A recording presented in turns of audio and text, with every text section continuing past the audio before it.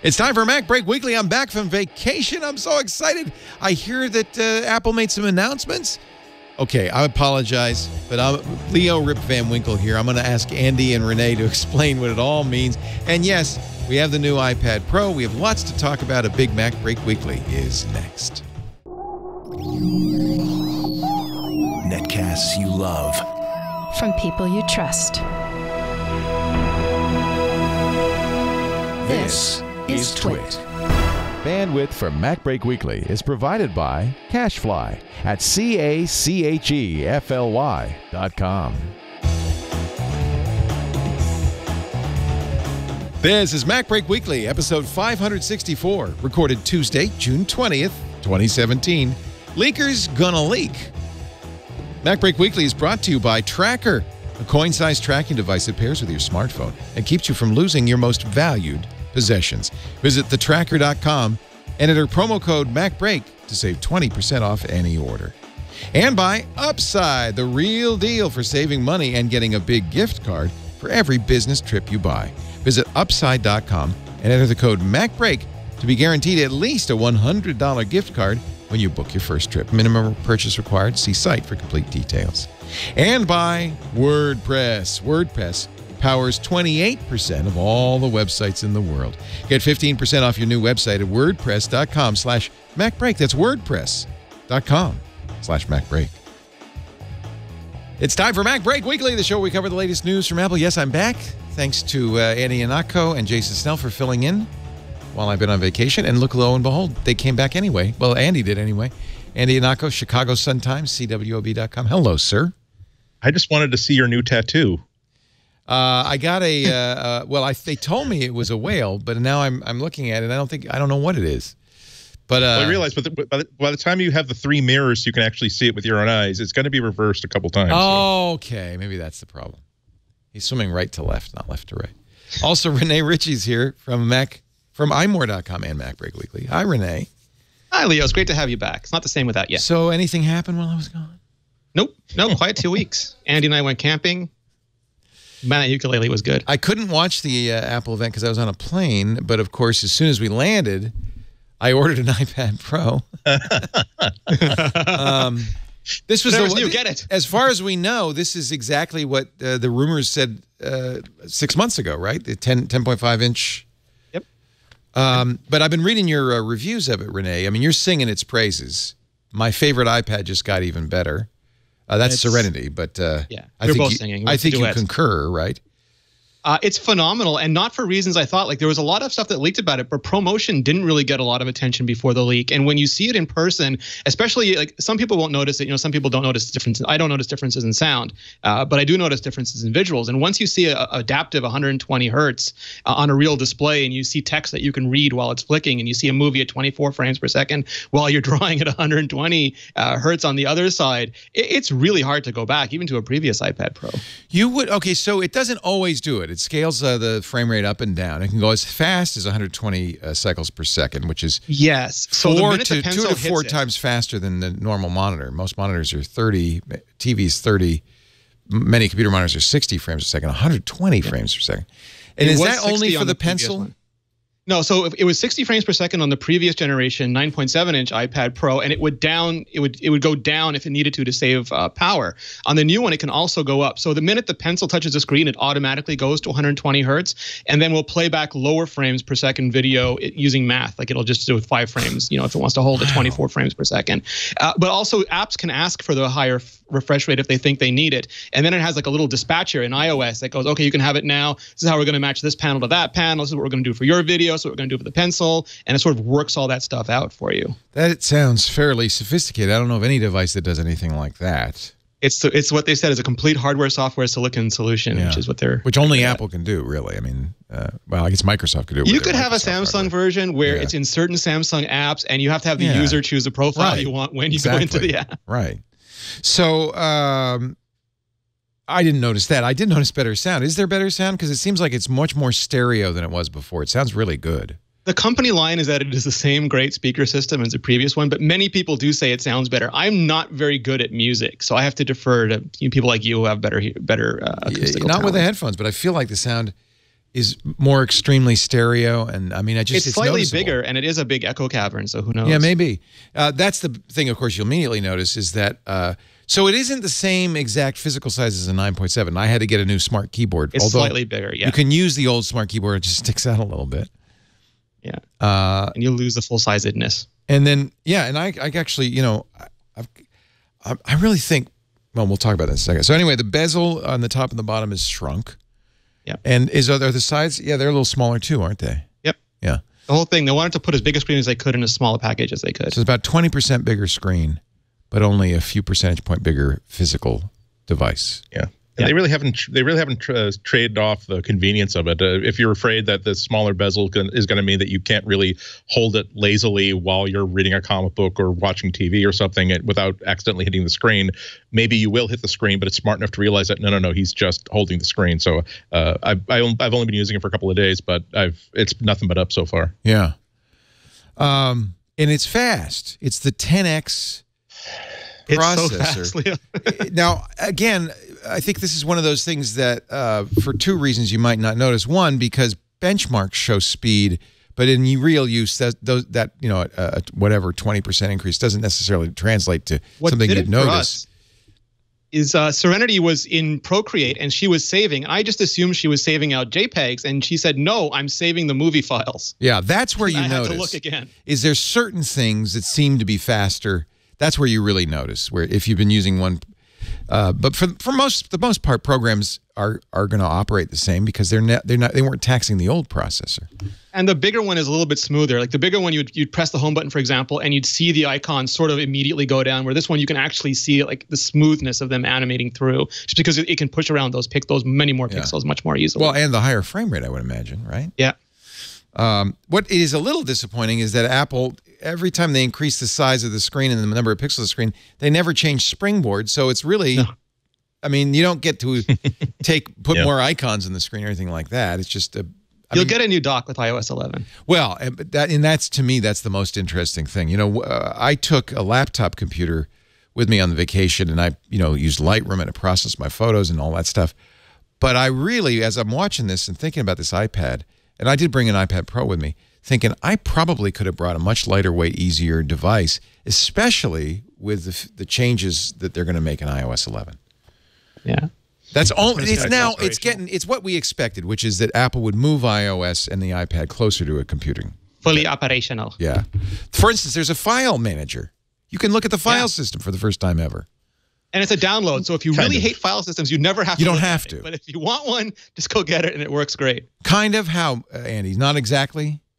Not when people say a file system or a file manager, that's not like what you see like on a Mac or on Windows or on Android. You can't go to root and start rooting around in libraries. But it's a typical Apple solution to a problem, saying if people are asking that they want to have a file manager, they don't really want to be able to type cd / whatever. No. They want to be able to get a file that can be seen by one app and work with it with another app or manipulate it some way. And I think this is a nice compromise between both of those ideals, the safety and security and simplicity of let the OS take care of the files for you, and the power of, yes, but I have a Microsoft Word file and two different Microsoft Word compatible apps, and one will not be able to see the other until I upload this to Dropbox, then download it again, which is kind of silly. So yeah, it's a great step forward. The fact that there's APIs for it is also a big win. So like so many of the announcements that come out during WWDC, it's a nice demo, and then you're like, oh, I can't wait until actually 10 months from now to see how developers leverage this into something much, much better than the demo. Yeah. Yeah, it's the unification with all the third-party storage providers. Like your Google Docs are in there, your OneDrive stuff is in there, your Dropbox stuff is in there, and it's sort of exactly what we wanted, where it's a visualized layer. Like they're not muddling up your files; they're keeping all your files in their respective services and silos, but it's providing you with a unified view and a secure way of moving in between those services. Yeah, and there are a whole bunch of ways to smooth things out, because we're only barely aware of how much malarkey we're putting ourselves through with this current system. This morning, I took my walk to a lunch lunch place to get a sandwich, and I set things up, and okay, well, I got to make sure that I catch up on my email, and I couldn't get into my email until I updated my Dropbox password, because my mail app is linked to Dropbox for file transfers, and I changed my Dropbox password. I'm like, really? Like, I can't, and because the app had not been written very, very well, I can't just simply say, yeah, I'll deal with that later. Right now, I really want to check my email. Like, no, I will not change. And that's the sort of stuff. It'll be completely transparent to the app and transparent to the user. There'll just be a place where, if you want to save a file attachment, for instance, here is where it can go, and it'll feel like you're just saving it onto a 3.5-inch floppy. It's really interesting. Leo will know the pain that I speak of, but we use Drupal for iMore, and for the last 2 years, we've been trying to use iPads with it, and you press a button, you upload a file, and it's just not as fast as the Mac. And now with drag and drop in files, you have files in one pane, Drupal in the other, drag the files across, sucks them all up. Serenity's eyes went like wide, and she just went ee. The minute she saw yeah.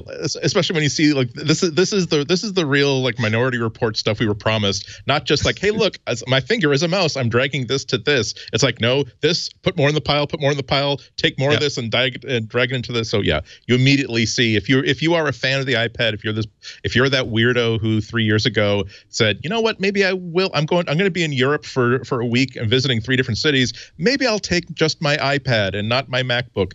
This is the sort of thing where you just say, I was right. Well, it's funny that you say that, because that's exactly the conversation I'm having with myself. I almost just brought an iPad on this last vacation. I'm going on vacation again. Only 2 a year. It seems like more, I know. I'm going on vacation again in September, and I'm doing exactly that. We're doing a riverboat trip in France, and I think it feels so close that I could probably do everything I want to do on the iPad. I think that with your iPad Pro, and if you're running at that point either the shipping version of the next version of iOS or the really, really stable, practically the Gold Master version of it, I think by then it will be. Yeah, then I think you're pretty good. As usual, the only I've been asked the number of times I've been asked to answer this question over the past couple of weeks. It was such a great demo during WWDC. It really is getting a lot of people thinking, I was going to buy a MacBook, should I buy an iPad instead? Or I've got an iPad and I haven't really been using it. Maybe I should take it right back out of the closet. If the only consistent Achilles heel is that you have to be able to, within 90% accuracy, predict what you're going to need your computer for. Because if I have my, I don't have it next to me, but if I have my Raspberry Pi, it's in a case with an $80 little LCD screen. I can, with that in my bag, I can do anything I ever need to do with a computer. Any disaster that happens or any unexpected opportunity, I can deal with it. With an iPad, you at some point might find out that I don't have a way to get this damn file off of this device and move it onto here, or there is some piece of software that the iPad can't even pretend that it knows about. But that's not for most uses. It really isn't a big deal. I mean, it's if anything, the situation's only gotten better. When I first started using an iPad as a notebook, so to speak, the only time I would travel with a MacBook is if I had a really complicated project where I had to coordinate a lot of apps and a lot of people and a lot of data. Now, for instance, now that Scrivener and other like multi-file project apps are available in iOS versions, now again, it really has to be, is my deadline happening during this week? Yes, then I'll take the MacBook. Is my deadline happening a couple of weeks after this, so that if I can only get 75% done of what I think I need to get done, will it not be a disaster? No? Okay, then take the iPad. Well, and I think the trick is going to be to, at some point, say, okay, I'm going to take a month and eschew a desktop operating system. It's really interesting. Try for a week. You'll be surprised. Or even a week. It's really interesting to watch Apple address these particular issues. And I think it's real. I'm really glad it's Apple doing this, because I think they're looking at it with very fresh eyes. How do we give desktop users what they want without making this iOS touch environment too complex, make it work with touch? So I'm really interested. Now, I haven't played with iOS 11. I presume you've installed it, Renee, right? Oh, yeah, totally. And there's one other sort of mental difference that people might need to get through. It depends on your use case. Some people will not notice this. Other people will notice it immediately, is that iPad is still security first. So on a Mac, for example, as you drag, any app you drag over is free to interact with the data. It can preview it, it can affect it, it can change it. On iOS, that is not the case. It will only handshake and release security on the data when you actively drop it, when there's an explicit user interaction that you want to share with that app. So for example, if you have some contact app you just downloaded and you're dragging someone's contact over it, it can't start sucking in all your contact information unless you specifically drop it in that app. Otherwise, if you go right over it into another app, it will never know what was in that. It'll get metadata, but not the actual data. And that will affect some people who want to do things like previewing colors or textures or something, but I don't think it'll affect most people. Yeah. So you've got a dock that comes and goes a lot, much like the Mac OS dock. Yes. You've got drag and drop. Apps. Is it arbitrary between any two apps? Any apps that support each other, level. Right? Yeah, yeah, but it's protected in the sense you just described. And it's Renee. true multi-touch. Like you can be holding these files with one hand, do the finger swipe to go back to the home screen. You can pull over. You can open up. You can't even do that at all on the Mac OS. No, it is completely 10-finger multi-touch aware with gesture support and everything. It's really clever. Because hopefully it won't lead to a world in which we're expected to keep moving our hands off of the fake keyboard and onto the screen, or else we're going to have to rewind it to all the times when Apple has said people don't want to operate a computer by stretching out their hands. It's completely unnatural. That's why we don't have multi-touch on the Mac. But really, you have to put it down too. Yeah, exactly. Or have it in an easel. That was my problem when I was testing it out. It's like I had to no, come back, iPad, come back. I want to manipulate your files. It's not meant to. I hope it's not meant to be a primary way of interacting with the device. But I think that it really is those times where I can't believe I'm doing this 18 times because I need to get this done. I will happily pull out the legs of my kickstand, flatten out my iPad to spend 30 seconds doing this really administrative thing that otherwise would have been not only a few minutes more, but also just endlessly irritating when there's obviously an easier way to do it. Of course, there's also an issue of apps. There's professional style apps on a desktop that have to come to the iPad Pro. Although I look at people like Adobe, they've put Lightroom on there, and they're really clearly going to make Lightroom on iOS appear instead of a kind of an adjunct, a sidecar to Lightroom on the desktop. Oh, and that Affinity app was amazing. Well, I've been playing with Affinity, and I have to say, there's things I can do in Affinity that I can't do in Lightroom. It was interesting because they have a shared memory architecture on iOS, so you can access both. You don't have to sort of predetermine if you're going to hit the CPU or the GPU. You can access that shared memory architecture, and that's something that is not the same when you have like an Intel processor and then a discrete GPU that each have their own independent memory. So they were saying that the Affinity people were saying that they can do some things on the iPad that they just can't do on other computing devices. Yeah. Affinity's $20, but it sounds like well worth it. Serenity was saying it's as good as Photoshop from her point of view. It's a mindset thing for me. Yeah. Yeah, it's a variety of apps. There's a Autodesk bought one of my favorite iOS apps a while ago, Graphic, and it's when you have an app that's really been conceived as being attached to no one particular platform, that's really focused on what people intend to do with it. It is such a wonderful app to use on the iPad, and almost the same experience on the Mac, but you see their little subtle changes to it. It's the same thing with Adobe and Microsoft. Both need to get some sort of a special award for how they take this something as complex as Microsoft Office and bring it to a mobile platform in such a way that you don't notice the features that you're missing, even though you're missing a lot of features in Office, because if you're using this on your iPad with your little fold-up keyboard in a coffee shop, you probably were not going to be rebuilding a table of contents and rechanging all of your footnotes. You were probably just doing some edits or writing a new chapter or looking at the changes someone else made to a document that you're sharing. It's the same thing with Lightroom, which is for, I'd say, 85 to 90% of the stuff that I use Lightroom for, and I'm very, very persnickety. I can probably get that stuff done on the iPad Pro if it weren't for the lack of storage or the speed of Wi-Fi internet at the coffee shops and hotels I usually work at.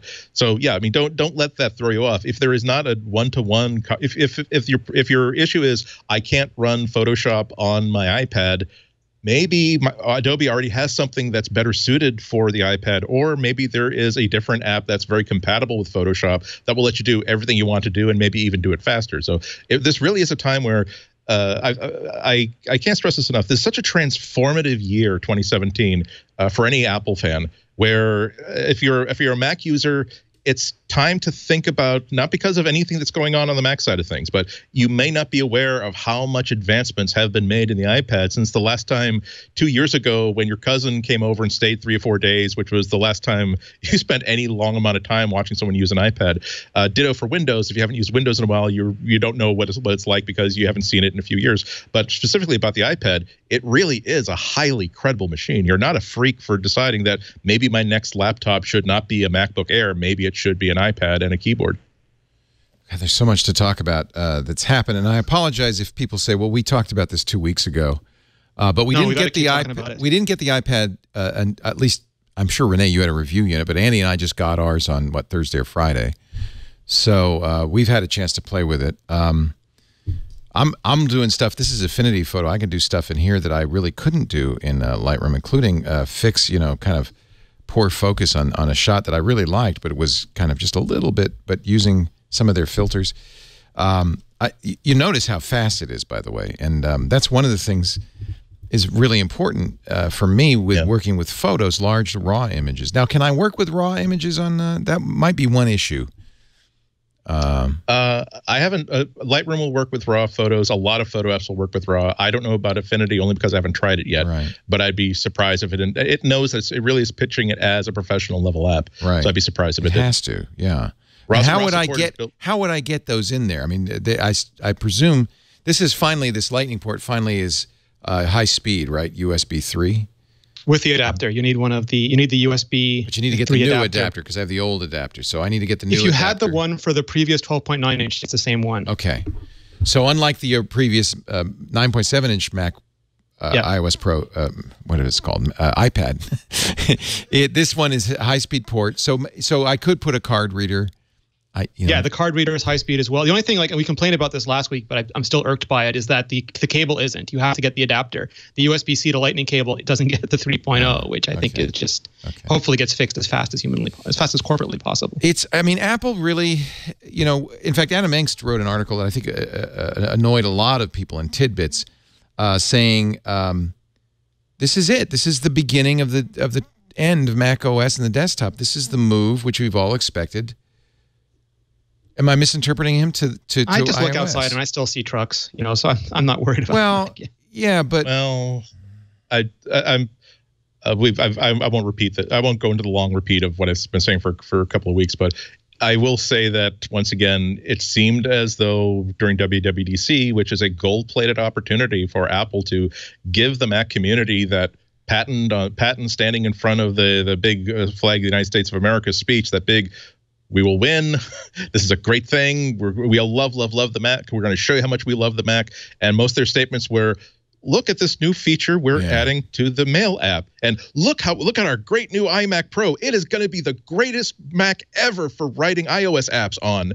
I don't believe that Apple's given up on Mac, but I don't believe they're showing us any signs that they are excited about the Mac. That's all I'm saying. Well, I mean, from a purely business point of view, iOS would, if you could make iOS as capable as a desktop computer, that would be the way to go. And we'll talk a little bit about the Mac Pro, the $5,000 Mac Pro and iMac Pro in a bit. But there's a great story back when Snow Leopard came out where they went to Steve and they're like, "How do we sell this?" And I forget the gentleman's name, but he was a Safari marketing manager at the time. And he goes, "We go with no new features. That's what we do. We say Snow Leopard has no new features."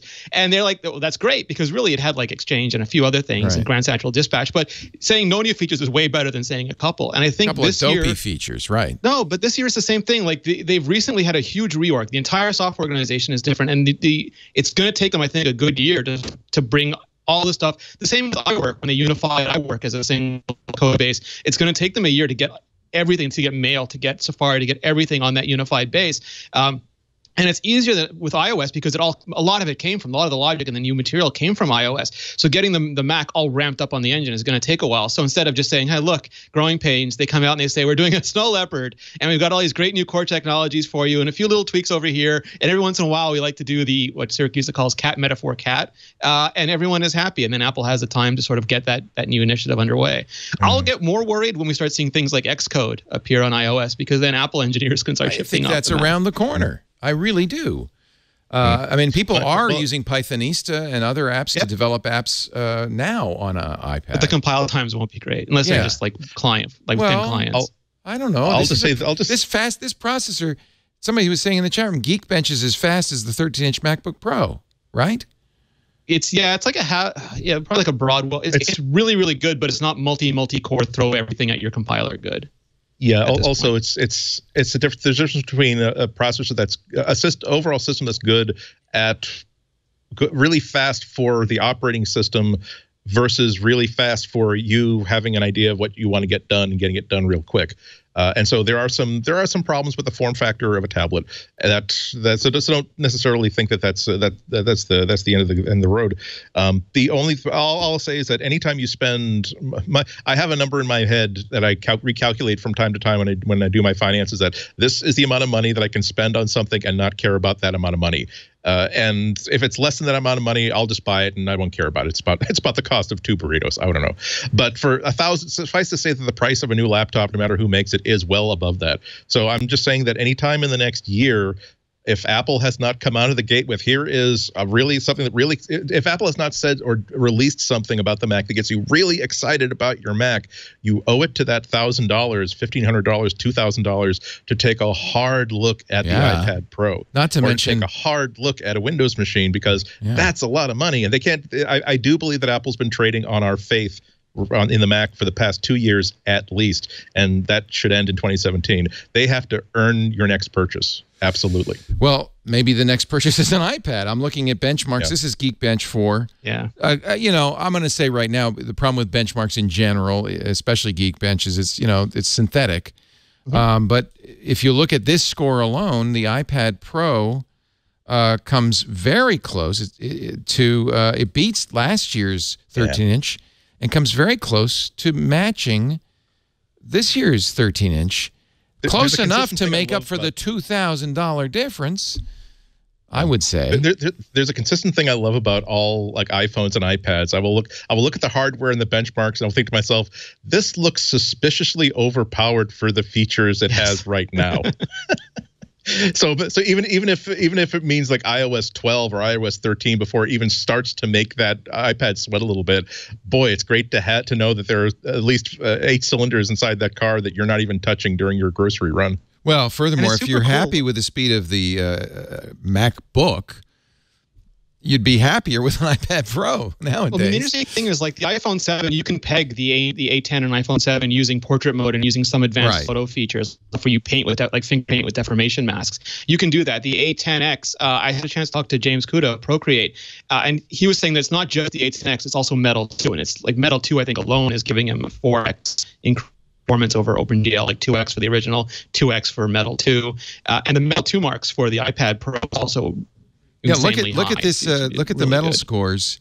iPad, all the iPad Pros from this year and this year are beating the MacBook Pros.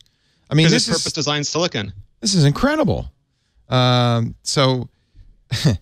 I only bring this up. I don't look. There's a real reason to have a desktop computing system, and there's a real reason to have a desktop operating system. And I don't think it's either or, but I think Apple's making a better and better case for many people leaving behind the laptop and bringing an iPad.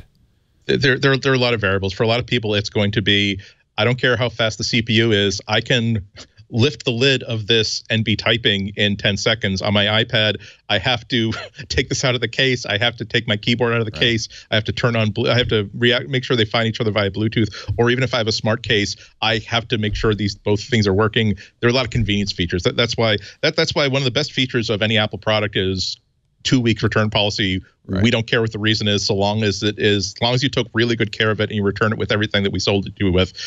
You can say that I'm still upset about the death of Troy Donahue. Say, okay, there you go. Here's your money back. All $3,000 of it. I hope Troy Donahue. And I don't have to bring a camera with Troy me Donahue anymore is still alive because the iPhone 7 camera's in here. So yeah, which is pretty funny. I mean, I've complained for years that why would they not put a better camera in the iPad? Yep. Well, now they're matched it. It doesn't have the 2 sensors, but I found the camera very good. Low light is weird great, to hold you up, can focus great. But that's what's nice is you have the biggest viewfinder I've ever seen. Especially for macros. Yeah, I mean, I still hope I don't see a lot of people taking pictures with their tablets, but you know what? I've kind of grown accustomed to the fact that people do. A lot of people. I've learned not to judge, and also so many of these features in the context of finding out how big Apple is pushing into AR. Now you start to sort of reevaluate, go back to your notes again, saying, okay, so they've added a new super high frame rate to the iPad. They also have the CPU that is wicked faster than I need to compose email on, and now there's a camera that is way better than common judgment has ever decided that a camera needs to be. And it's like, oh, this fall is going to be a lot of fun. Yeah. Well, we'll take a break. We're going to fix Renee's audio. We'll call you back in a second. It's breaking up for some reason. But when we come back, let's talk about that.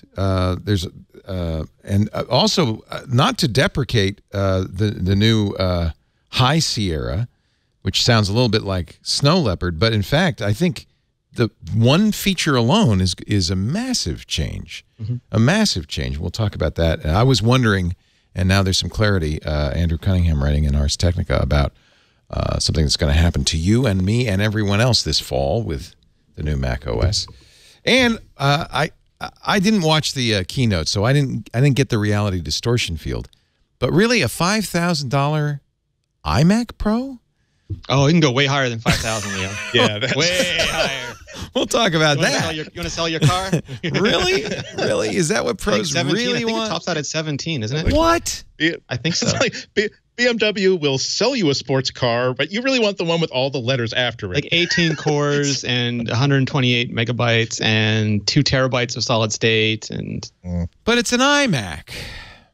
Boy, is it ever. It's an iMac. All right. Well, Space Black. It's not available till end of the year, so I have some time to save up. We're going to take a break. Come back with more. Rene Ritchie, I'mMore.com. Andy Nacco from the Chicago Sun-Times. And a brand new tracker. The Tracker Pixel. It is. I just got the Tracker Pixel. This is exciting. Tracker, a coin-sized tracking device. Make sure you don't lose a thing. I didn't lose my luggage. I didn't lose my keys, didn't lose my wallet, didn't lose remotes. Wait, how much time do you spend looking for stuff you've misplaced in life? A lot. A lot. 8 years ago, Tracker changed everything when they released the first Bluetooth tracking device. They're doing it again. The new Tracker Pixel. Oh, look, they have a 4th of July special collector's edition. That's cool. With a I Heart America and an American flag on it. Actually, that's one of the neat things about the Tracker. They're tiny. They're about the size of a quarter, lighter than a quarter because it's anodized aluminum. It does have a replaceable battery. Great battery life because it uses Bluetooth LE. And you can print and engrave them, which is really cool. So you can really customize your tracker. It's the lightest Bluetooth tracking device on the market.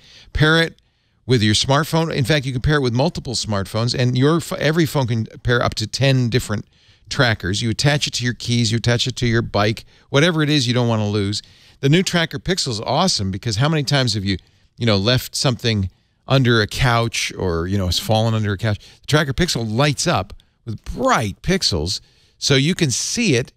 It can be making noise. Your phone has a map. It's going to less time looking for your stuff than ever before.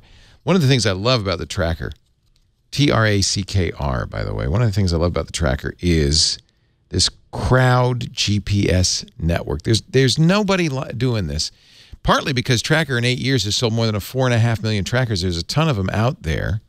So that means anybody who's running the Tracker software on their phone, and that's lots of people, when they walk by your device, your tracker, they'll ping you. They'll say, hey, I just saw your device. So your map doesn't just show where you left your phone. It shows anywhere, or your keys or anything else, anywhere it could be. The Tracker.com, use the offer code MacBreak because we got a special deal, 20% off any order. And look at that great 4th of July edition. I'll tell you what, I love having the Tracker because I did not lose anything on this trip. Thank you, Tracker. TheTrackr.com. Use the promo code MacBreak for 20% off. Before you go on vacation, before your kids start borrowing your stuff, put the Tracker on it. I tell you, it's a great thing. And we thank him so much for making MacBreak Weekly possible. I'm excited about APFS. One of the questions I had, the new Apple file system, one of the questions I had, I think we even talked about before I left, was even though Apple kind of surreptitiously snuck this in on iOS 10, would they do the same when it was ready for macOS? And now, according to Andrew Cunningham, we know the answer. Yes.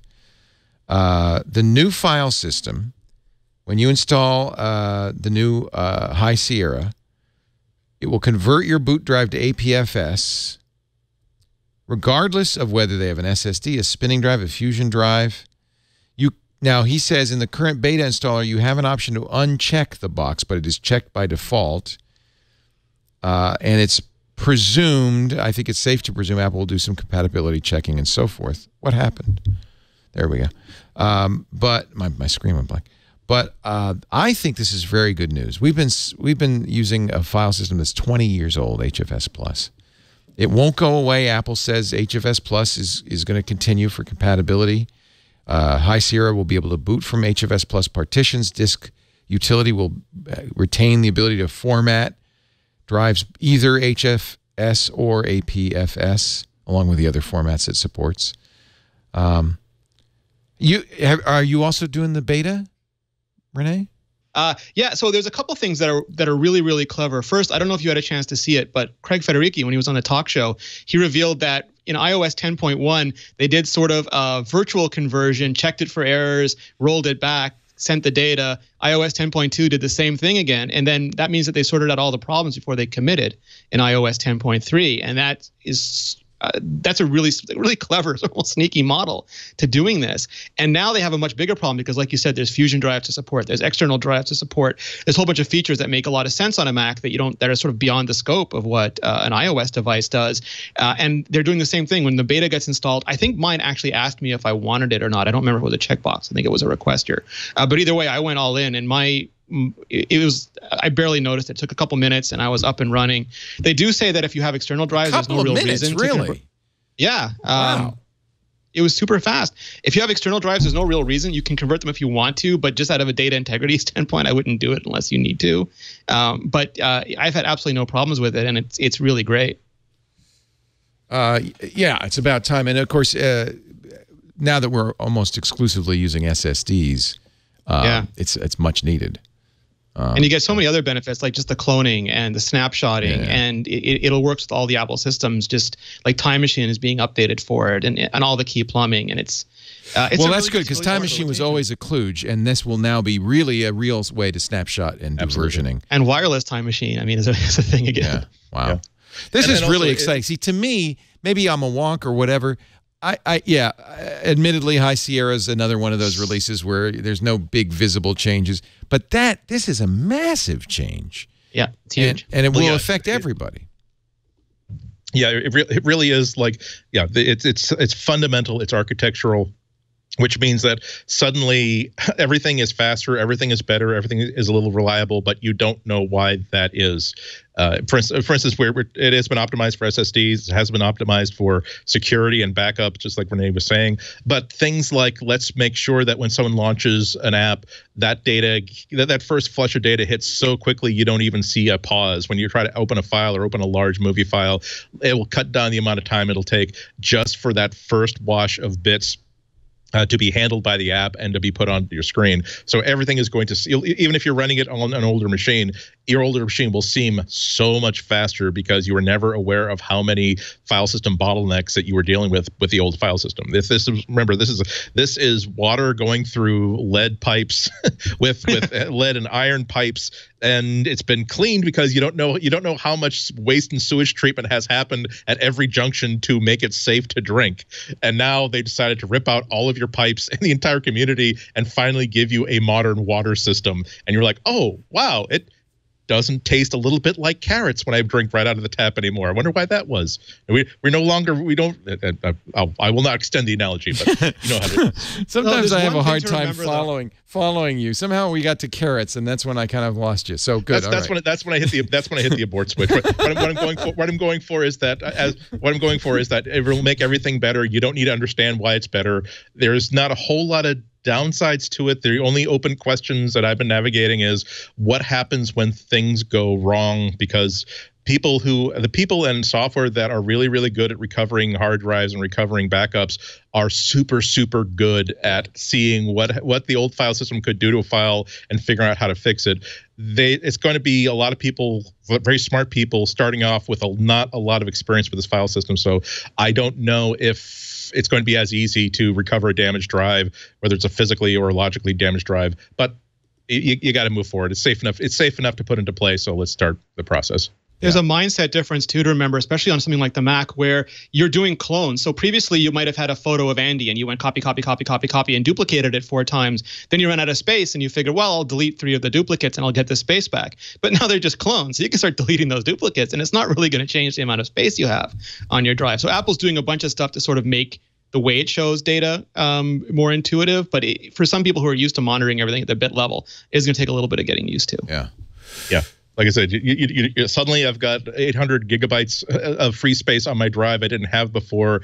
Like after starting for the new Mac, it's probably because you did not know how many times you had multiple copies of something that you keep moving in from Dropbox, or people keep sharing to you from someplace else. Well, like people noticed that on iOS, didn't they? It's the GIFs. It's all those GIFs. It's brilliant. Suddenly you had gigabytes slipped back. Yeah. Yeah.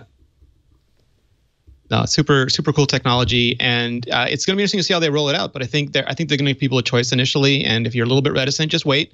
Let people like me and Leo take those initial punches, and then when you're happy, do the conversion. Somebody's asking in the chat room, will you still be able to read NTFS and exFAT and FAT32? You'll still be able to read all those. I don't think any of that stuff's changed. Yeah, everything should be backward compatible. Apple's priority here is to make sure that you don't even notice they did anything at all. They don't even necessarily want you to know. They don't want you to ever say thank God for APFS. Yeah. They'll say, my God, my computer's so much faster now, or my God, I have so much storage. But they don't ever want you to identify APFS as the hero or the villain of anything.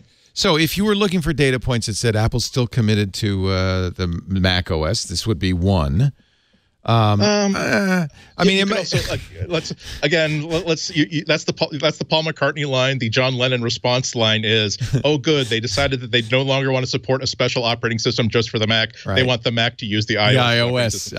But that points out to another advantage of APFS. If you have the same operating system on every device, not just for files, but the same security system platform on all devices, it will make so many things that, again, if you had any idea how much trouble a developer is going through to make a highly dysfunctional file system look normal, all that goes away right now, and suddenly it behaves nicely across devices without anything behind the scenes going nuts for your behalf. So those were the new Mac iPad Pro. I was very excited about. I did not get to, as I said, watch the keynote. I was just like reading with poor internet bits and pieces. Got excited about that. Ordered that right away with the new keyboard. Got pretty excited about High Sierra. We were, saying, what are they going to call it? But High Sierra makes sense. This is like Snow Leopard, fully baked. Mountain Lion. It's, and that's going to come out in the fall, right? With iOS 11. Yes. And then I got to the iMac Pro, and I went, what the what? But again, I'm just reading like headlines. So the headline for me is, okay, well, we still haven't got a Mac Pro replacement. That's, a year out or whatever. That's next year. But we thought you would like this, pros, an iMac that, has no limits. It has the latest Intel processors that go up to Xeon. 18 cores. Do they call it Xeons or? Yeah, they're Xeon. Okay, because Intel had some weird X name. Core i9, yeah. Yeah. It's the i9. It's okay. Turbo boost, okay. 42 megs cache. That's all Intel, and there'll be a lot of PCs. There'll be a lot of PCs with these. Yeah. But that's workstation or server category processors. What else? Why else am I paying $5 starting at $5,000 on this thing. Huge RAM, huge amount of RAM you can put in it, a huge amount of SSD, and it's still the 5K Retina, right? Yeah, it's the new 5K Retina panel, which is very, very similar. It's a slightly different panel. And it does 10 bits to the T-Con, which then dithers them so you get billions of colors on the panel. So, but that's a very nice. I like my 5K iMac. It's for people who want that panel but also want a workstation, basically. And you can get 128 gigs. Yeah, but unlike a workstation, you can't open it up and put something else in, right? No, it's just you're buying this and using it for whatever number of years. The Vega, but are you with the Vega? I mean, this is Radeon Vega. I don't know anything about the Radeon Vega Pro 56 graphics processing unit, but that's great if you don't want CUDA cores. I'm guessing it's not going to be something that Alex Lindsay's going to be jumping up and down over. Oh, you never know. Realize that GPU is not just for graphics professionals. It's also for like AI professionals and people who just need abstract, arbitrary, experimental fastness. So I'm looking at. $5,000. I don't see. So mostly it's that processor and the chance to go to 128 gigs of memory, which no one needs, but maybe that you need it because you're designing rocket ships or something. You got Core ML now, Leo. You'll be building out the future. I think if you're working on, if you're working on Apple stuff, of course, but I mean, most people, if you're using TensorFlow or whatever, you're not going to buy an iMac Pro. Did they mention the Mac Pro at all? It was sort of mentioned before the show that they weren't going to be discussing the Mac Pro at WWDC. That's a next year story. Okay. And that'll be the modular computer that for people who really want to be able to change things and mess around with things, they'll have that option. Yeah. So hard for me to. And the iMac Pro won't be available till December. Does that mean if they ship 5, they have to ship 5 by December 31st? I think is my understanding. This reminds me a lot of the Mac Pro announcement, the trash can Mac. Because they did pre-announce that way ahead of time. Nothing about Phil's ass, but yes, it was. Yes, yeah. But that was one of the most fun parts of the entire keynote because it's like they went to a lot of trouble to really make sure that in the cutaway view, and look how big the fans are. Look what the airflow of active fan-propelled coolness is like through this thing, as if to say, yes, we realized that passive airflow was not a good idea. We were indeed right about that. Don't worry about it. This one has electrically powered spinning propellers that will push air forcibly through this machine. Just dust around your desk once in a while, please. Will it hover? Yeah. That's my question. Is there? So, have you guys assessed that there is a market for this particular? There were a lot of people at DubDub who were like, you weren't allowed to touch it. You could only look at it, and they had very serious-looking gentlemen on either side of it to ensure that. But it had a lot of interest, mostly from people who have been using iMacs in lieu of Mac Pros and who just seriously do want an all-in-one, but just want it more powerful. Apple's mentioned that their mix for these Pro machines isn't high. That people buy mostly MacBooks by a huge margin. Right. But of the people who is that that small percentage who want Pro machines, there is part of that market who wants the all-in-one. It's really tricky to make a pro level desktop machine because once the more expensive it gets, the more powerful it gets. Now you're talking about specific uses that are completely unique to each purchaser. And so in the time since it was announced, I've talked to a lot of people who don't bat an eye at spending $5,000, $6,000, even $10,000 on a desktop machine. But they're like, I'm buying an $8,000 machine because this has to suit me perfectly. And I've heard from a great many people that are not terrible, that are still waiting for the desktop Mac Pro because their reaction is, so what? I didn't ask for a really super powerful iMac. I need a desktop machine so I can open up and put things in and take them out, so that in 2 years' time, I'm not trying to sell this to buy the new piece of hardware that actually has the thing I want in it. I want to be able to have this on my desktop for 3 or 4 years, and when one business or one client or one contract requires me to have this thing upgraded for a certain task, I can do that. So by all means, this is anything with a Pro label on it. It's a hard thing to design. It's especially hard if you are only going to be designing one example of these things. Apple's designing 2 Pro Mac desktops, so hopefully whoever is not terribly excited about the iMac Pro is going to be really excited about what Apple shows them next year. Assuming that it has right angles on the box and something that can be pulled off to reveal the inside of the box, I don't think that Apple will go half wrong. Or rack mounted. You can't rack mount this iMac. Emmerich is pointing out that Alex will figure it out. that is upgradable to the extent that you can upgrade the RAM, and that the CPU is a plug-in CPU, which means you could perhaps plug in a bigger, faster CPU. Here's the tear Gotta down. get your suction cups. Yeah. Yeah, you don't really, trust me, you don't want to open those, but you can. We've done it. Yeah. So, and somebody else is saying, like Atort Aloha, who is a photographer, pro photographer, said, this is something pro photographers will want. That's true, that screen is great. And I get that, this is our chat room on screen if you're watching the video.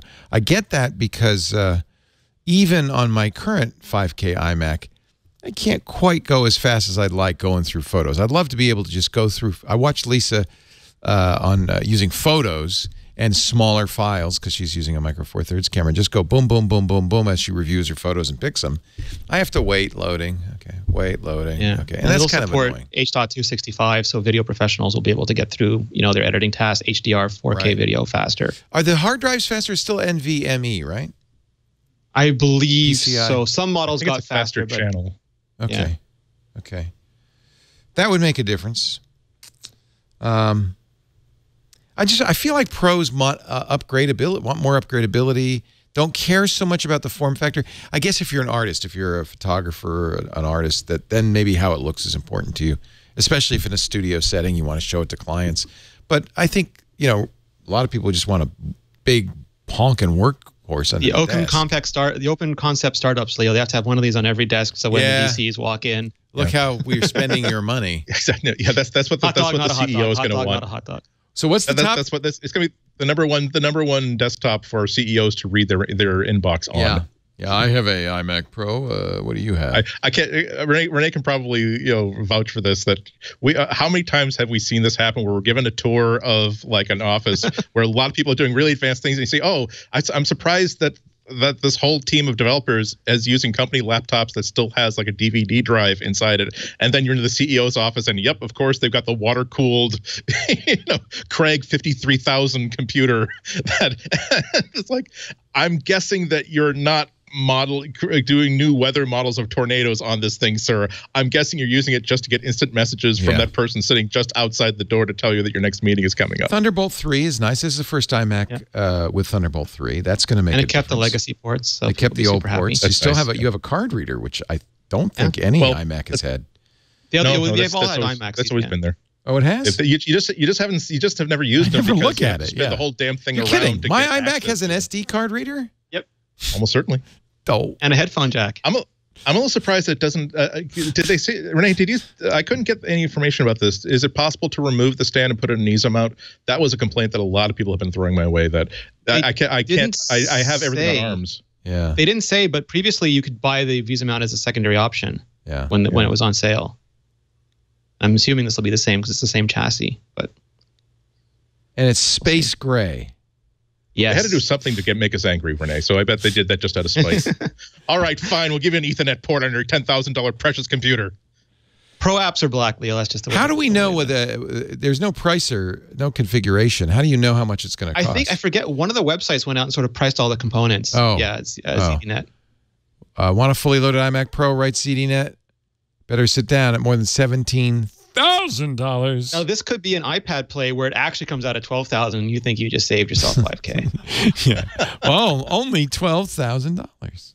Even that they said $5,000 kind of stopped me. It made me choke. When the Mac Pro came out, we went through the same thing. We were like all busy adding it to the cart. What the? Oh, I know. I did that, yeah.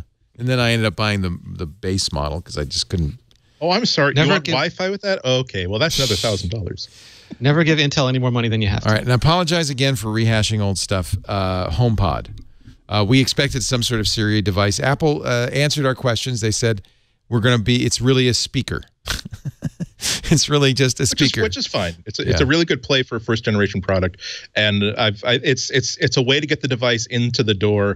And I think in 2 years' time, it will be much more than a speaker, which means that the first generation has to be one hell of a great speaker, and that's something that Apple. It's too small to be really a hell of a great speaker, isn't it? So we did the Pepsi challenge, Leo, and I went over this previously, but it was, and I don't want to like this because I have a whole bunch of Sonos here. I don't even want to imagine how much Sonos I have here. But we did a Pepsi challenge where there was the HomePod. I'm never going to get that name right. The HomePod, the Sonos speaker, and the Alexa. And we went through 6 different songs. Some of them were like live versions of songs. Some of them were the studio versions of the songs. And they were all different kinds of music. And they would switch between them, and immediately the Sonos and the HomePod just blow away the echo because it's not really, it's like it's a speaker, but it's not really a speaker. It was very small and tinny.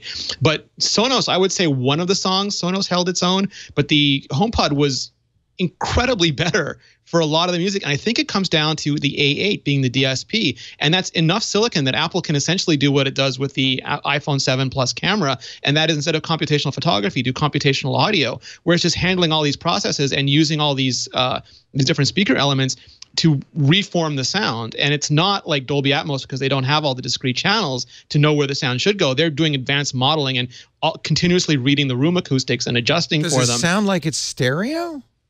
It sounds like it's filling your, like you can put two of them in and it still sounds. Can you pair two like you can with the Sonos? You can put two, you can put so three, you can have put left, four, right, and they'll adjust depending on how many you put in the room. They're happy to keep taking your money, Leo. Yes. You can put 12 in a room. It's like watch bands. Yeah, but that is an interesting comment. It's like I've been testing out a set of Audio Engine Bluetooth speakers that I was kind of skeptical about, but I was kind of skeptical about. But the mere fact that they're two separate speakers and good speakers, it really fills the room without anything having to do anything really fancy, and they're good speakers too. And the separation of true stereo as opposed to just good sounding sound that seems to fill the room, that's a pretty big deal. So that's something I'm really keen to see. It's like retina for ears, Leo. That's the only way I can describe it. And again, I'm not good at audio, so you might have a much better reading on this when you hear it than I do. But to me, it's like after I heard it, the Sonos sounded a little bit duller and a little bit muddier, and I wanted to hear the AirPod again. It does have 7 tweeters and a 4-inch woofer. I think that woofer is the coolant. I think they actually built all the cooling into that woofer, which would be clever because it's like inverted. Tweeters are the things that get hot, though. Yeah. But one of the coolest things about any of these smart speakers is the tweeter array, because do you think it's not just lots of tweeters, it's tweeters that are it's basically, think of them as sound sensors that are giving 360-degree coverage of a plane around this device. So when I see stuff like that, and I think about demos I've had at certain companies, I think about, so in an update a year and a half later, it can figure out that there are 3 people in this room. And based on what it knows about the movement of people through the house, it can figure out that, okay, it's Andy and Renee, and Sylvia is still like in the den somewhere. So I'm going to make sure that if there is a message that's not terribly private for Andy, I'll send it into this room. Or even the ability to tell a smart thermostat, there are people in this using just sonar. There are human bodies in this room. There are no human bodies in this other room. So maybe you want to redirect the heat and the air conditioning to this part of the house, not to other parts of the house. That has not been announced or even hinted at by Apple, but this is technology that is very real and very functional. And anybody who's designing a home appliance is, if they're designing something to be sold for more than a year, they're thinking very actively about how can we use this sound, not just to deliver sound, but also to deliver information to the CPU inside this machine. And Craig mentioned this, so I think it's safe to talk about, but they didn't talk about Siri at all publicly because they're going to show that off later in the year. But you can stand there, and I could be standing next to Andy, and the speaker can be across the room, and I can just talk normally. And even if Andy can't hear me, the speaker can, which is, it makes me think of like Daredevil, where suddenly like, and all you hear is me speaking, because it is doing all of that stuff on the A8 processor to sort of pull apart the sound and read what's happening in the room. And of course, it's serious. We're going to have to wait and see how consistent it is with that experience. But the people who have heard the Siri were really, really impressed with it. So this is, will it do the same thing Sonos does, which is party mode without latency? In other words, multiple speakers in different locations. Yes. AirPlay 2 also does multi-room. Yeah. Okay, and it works well? Yeah, so the AirPlay 2 is a big shift to multi-room, and this will work both with Apple Music natively and with any system over AirPlay 2, which will also do the multi-room if you have it set up. So I have to say, and this isn't the only data point, but the death knell for Sonos is ringing. They haven't been, they said they were going to support Amazon's Echo. They haven't yet. They said they were going to do that 6 months ago at the beginning of the year. I think you'd be mistaken to buy another Sonos product at this point. And by the way, like you, Renee, I've spent I don't even want to know because I've never added it up because I only buy it a little at a time. Yes, that's the thing. But I have many Sonos and they don't have speakers. other businesses the way Apple does, so they have to maintain solvency with their speaker business. I think it's over. I wouldn't say so. I hope not. It's because it's they're cross-platform, and also, unlike Apple, as Renee said, they are a speaker business. So if they decide that, hey, it would be great if we made a speaker that's designed specifically to be a soundbar type speaker. We want to have a bathroom speaker that only costs about $70 and is waterproof, and everything is complete. You could drop it in the tub if you had to, and it would work just fine. And all these sort of things to make the thing more valuable. You think about all these things you're doing in your smart home, where maybe it just started off with a couple of bulbs. And then that now that you've got 9 bulbs, you're looking at that thermostat that came with the house that was built in 1968, and you're thinking maybe it's time to replace that thermostat. By the time you get to a certain level of trust of this system, you are looking for ways in which you can improve everything around your life by adding things to this network. So the fact that Apple has this one speaker that is great as an AirPlay target for arbitrary sound sources, but really is an Apple Music device, it's going to be a while before it can give that kind of flexibility. And if there are people who already have a $300, $500, even $1,000 investment in Sonos, they're not going to be really eager to drop an incompatible device into that place. But it's one of the more interesting ideas that Apple has had for a product in the past couple of years, I think, because it is so well tuned into what they do extremely well, like I said at the top of the show, and also people are different about music today than they were just 10 years ago. When I moved here a number of years ago, I only recently unpacked my stereo, like the tuner that I bought in 1993 and the speakers I bought in 1995. Only just to sort of like, 'cause I wanted like knobs and lights in my office. I don't really use them. And when I decided to like finally get a real stereo again, it had no correlation whatsoever to that old idea. So there are a lot of people that maybe have been doing that. They've been listening to their music mostly through the sound bar in their TV set, which is a really good speaker, and through little portable Bluetooth speakers, which are very good speakers. And rather than spend $900 on a really good tuner and a decent pair of speakers, maybe they are very, very happy to put a $350 beautifully designed Apple and gorgeously demoable speaker in their room, and then maybe they'll buy a second one, and then because the two work so well in the living room, they'll buy a third for the bedroom. So this is an intriguing product. Dare we hope that they start supporting AirPlay 2 and Sonos, Leo, because then we can just add one of these in and consider like an AirPlay 2 to whatever we want to. I'm puzzled. I feel like Sonos, they changed CEOs. They admit that they missed the voice thing. And they haven't done much. The only new product they've announced in a year is basically a sound bar with a bass. So play bass. Hold your TV. Yeah. And I look, Sonos, I love you guys, but I almost feel like they're asleep down there in Santa Barbara. Oh. And this is a compelling offering. If it sounds, see, I didn't think it could sound as good as a Sonos, but if it sounds as good as a Sonos, sounds better. So at least I spent. And admittedly, this isn't competing with your 5.1 stereo, and if you have a really nice speaker system and a really nice stereo system, they're not trying to compete with that. But what they're trying to do is compete really more with Sonos and perhaps with Echo, and Google's Home, perhaps. People are expecting to have a little bit of magic in their speaker, even if it's a limited amount of magic, like the implementation of Siri that we've seen in the HomePod.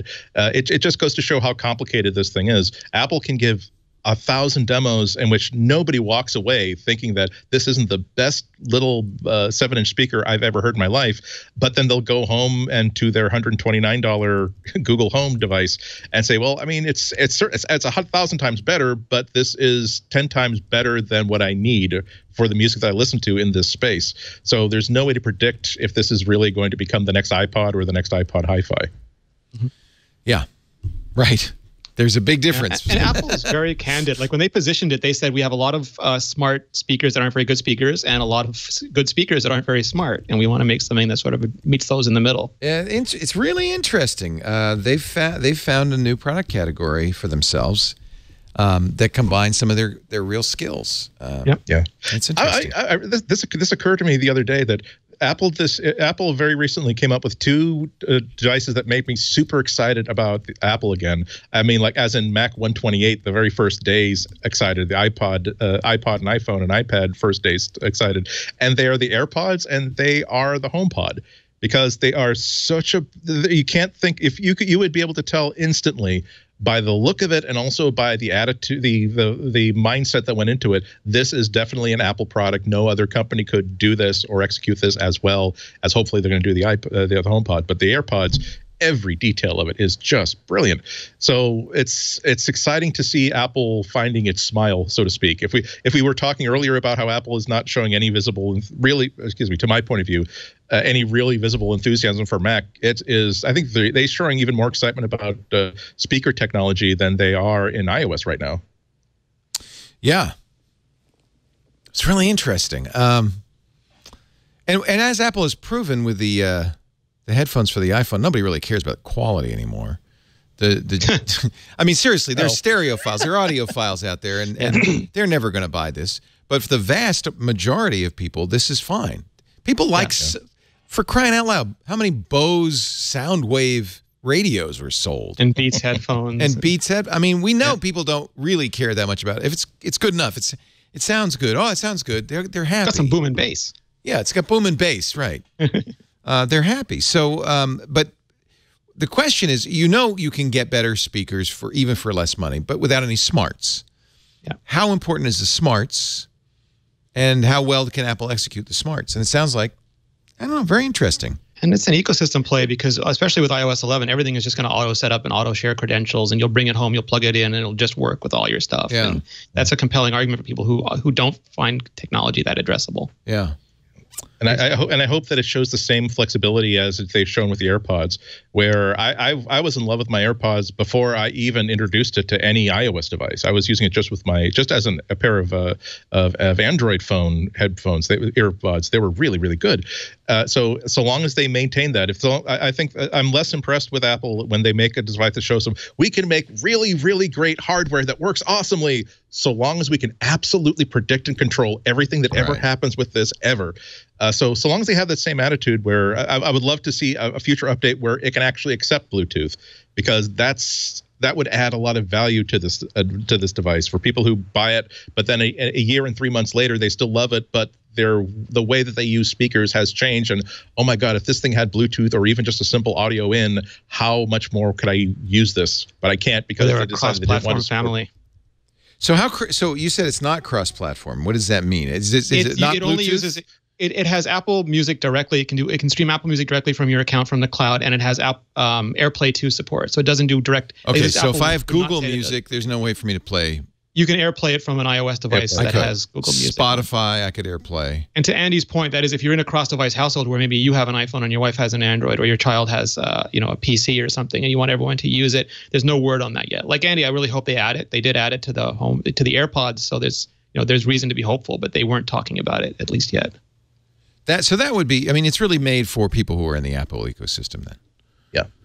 Okay, and it's not available until December, so again, like the iMac Pro, you can hold and off. only in 3 unilingual English countries at launch. Oh, interesting. Why is it not available till December? That seems like an easy product. It's not finished. What's so hard about it? Not finished yet. It's a speaker. I mean, and I think there's also some hesitation because with AirPods, it was, it was announced and then it was delayed and it was still hard to find. And I think Apple doesn't want to repeat of that, which is why they're tightly controlling where it's going to ship and what it's expected of it at launch. Huh. All right. There is a rumor that I think you probably want to debunk, but we'll talk about that in just a second. And more Apple news. Renee Ritchie from imore.com, Andy Anako from the Chicago Sun-Times. Oops. Oh, before we move on, Leo, can we got ARKit pretty right on a couple weeks before WWDC. Let's talk about I got to take a break, but let's talk about when we come back, because that's another good point though. There's a lot of evidence from WWDC that Apple, in fact, some people are saying Apple's going to skip generations and going to be the next big thing in AR. Maybe I will be taking Scoble to dinner in Paris in December. I hope not. No clear iPhone, you're safe. Yeah, I think he made a mistake saying clear iPhone. He should have doubled down on the AR thing. Yes. But not the clear. Well, let's talk about what is Apple. What did we learn about Apple and AR 2 weeks ago? And I'm sorry again. Leo's just catching up. I feel like Rip Van Winkle. We've seen the demos now, though. It's new because people are actually playing. Well, there's more information. Yeah, there's more information, so that's good. Our show today brought to you by a really great new travel site. Highly recommend. From the guy who created Priceline. I hesitate saying that because It's not like Priceline at all. But Jay Walker is a brilliant guy. He's very great entrepreneur, serial entrepreneur. And he saw an opportunity in business travel to create a site that solves a problem for companies like mine, any small to medium business that doesn't have a travel bureau. And when I worked at a big company like Ziff Davis, you were going to do employee, if you're going to go to Comdex or whatever, you'd call the travel department. They booked the flight. They had pre-negotiated deals with hotels. I remember we had to stay at the MGM Grand for years because they had like a 10-year deal with the MGM Grand in Vegas. Then they had pre-negotiated airline deals. And so they would just do it all for you. It was great. But if you're a small business, you don't have that clout. You don't have the travel department. And you got to do it all on your own. I got a great way to do it. It's called Upside, upside.com. They bundle flights and hotels together because if you're doing business travel, you need to, your business trip, you need a hotel too, right? So where you say is where you're flying from, in my case, San Francisco, and let's go to New York, New York.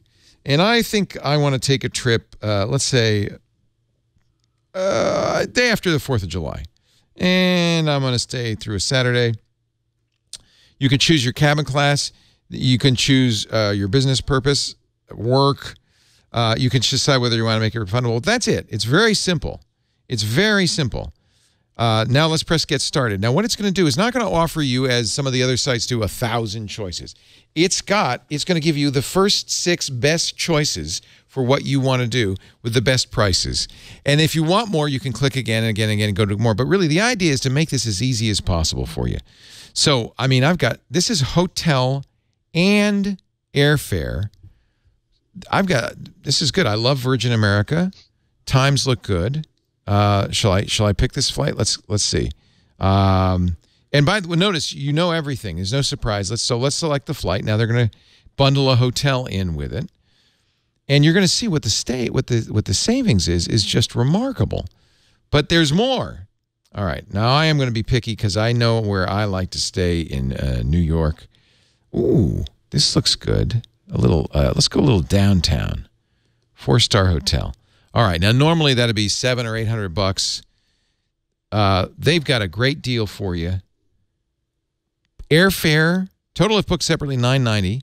So your company saves $40. But look at this. You also get a gift card. And if you're booking for your company and you own the company, which is what I always do, I apply the gift card to the price of the package. Then they even say more. Look, you save even more money. Get a $70 gift card if you stay at the New York Jolly Madison Towers. I don't know where that is, but you see the deal. Now, let me tell you a little bit about this gift card. Your gift card, it comes from one of, I think they have 50 different vendors, including, Amazon, all the people that you know and love, Target. So you're going to get a real gift card. You're going to get it via email in 72 hours. It's yours. Your company gets the deal on the airfare and the hotel. You get a little side benefits. That's their incentive for you to do it. And if I'm buying for myself and my company, I just apply the price of the gift card and I save even more money, which is awesome. Now, we've got a deal for you. That, by the way, that took me a couple of minutes. That's all. It's very fast. And it's flexible. You save immediately. You receive gift cards. It is the easiest way to do business travel. And if you use the offer code MacBreak right now, you'll get a guaranteed minimum $100 gift card on your very first trip. Now that is a good deal. Upside.com. There is a minimum purchase required. See the site for complete details. This is the best way. From now on, it's the only way we do our business travel booking. And whether you're an employee or an owner, it's how you should be doing your booking. And by the way, if you're not the owner, those gift cards, that really is a nice little perk for the employee. Upside.com. We thank them so much for their support for MacBreak Weekly. And don't forget the offer code MacBreak.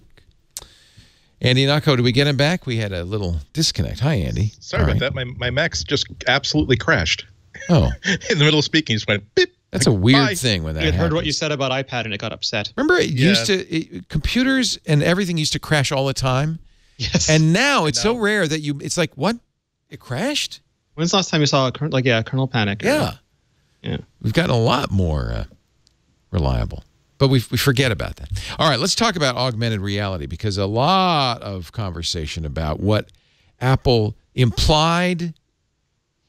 Well, for instance, Apple just created and killed, according to TechCrunch, a generation of AR businesses. Tell me, so what did Apple announce, and what are we projecting? What are we, like, for instance, we're projecting because of the extra power in the new iPad Pro, there's going to be AR capabilities coming in the future. I mean, they showed it off. So they introduced. Yeah, go ahead, Andy. Oh, just quickly, that it's a great headline because augmented reality used to be something that you really had to roll yourself, and it was exotic technology. You had to either be someone or hire someone who knew how to do all of the GPU stuff, all the graphic stuff, all the tracking stuff, just to get anything going on AR. And then Apple comes along and says that ARKit will tell you that there is a flat surface, where that flat surface is. It will tell you, it knows where the light source is. It knows what the user is doing with this phone. So really, to a certain extent, all you have to do is give us a 3D model of something, point us to what surface it needs to be on. We will not only place it there so it looks like it's on that surface, be it a table, the floor, a piece of road, but we will also make sure it matches the lighting and it's properly scaled for what is around it. So you don't have to do anything. This is all a library built into the iOS. Yeah. It's not as easy as click and drag, but it means that so much of your work has been done, which is why the first episode of Planet of the Apps that I saw was hysterically funny. This is the one where people are pitching their brilliant app for investors, and this whole thing is, we spent so much time and money and effort developing an AR system that nobody else has, and now we can sell this to like IKEA. If IKEA wants to write an app that puts a piece of furniture in someone's home, they'll go to us for the technology because our technology is so expensive and so horribly complicated, and we'll do it so easily. It's that no, there is ARKit, and IKEA's own in-house people can probably do that themselves now. Yeah, Matthew Panzarino on TechCrunch said that Pear, which was the app that you saw on Planet of the Apps inaugural episode, has been Sherlocked. Yes. Yeah. Whoops. Already. I don't want to laugh because it's horrible news for any developer. It's bad news. But it's like, oh my God. I wonder if they chose this as the first episode to distribute because they knew that, oh, by the way, we got to look at the keynote rehearsal, and this guy's life is going to get a lot different. It's super interesting. Like a couple of years ago, Apple acquired a company, I think it's called Mateo or Mayo. It was TechCrunch reported on at the time, and they was a really user-friendly or forward-friendly API. And Apple acquired them, and they acquired some other companies, and they've been working on this for a while.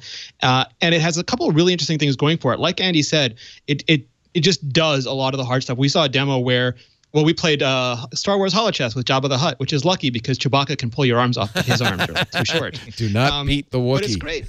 And you could put like a lamp on the table, a chair on the ground, and a coffee cup on the table, and move the iPad around. And it knows what surfaces to stick those to. And as you move the coffee cup around, it does the scaling for it. And we put it next to a cup, and for a second, the guy's like, I forgot which one was real, and then tried to move both of them.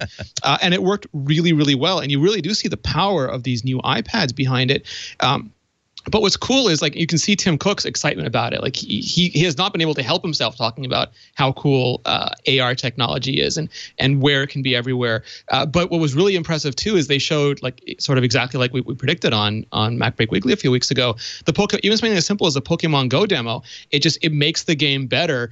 And they don't have to switch over to Apple technologies, to Metal or to ARKit to do it, because Unity will do that for them. So it'll just make the experience of playing AR games on iOS better.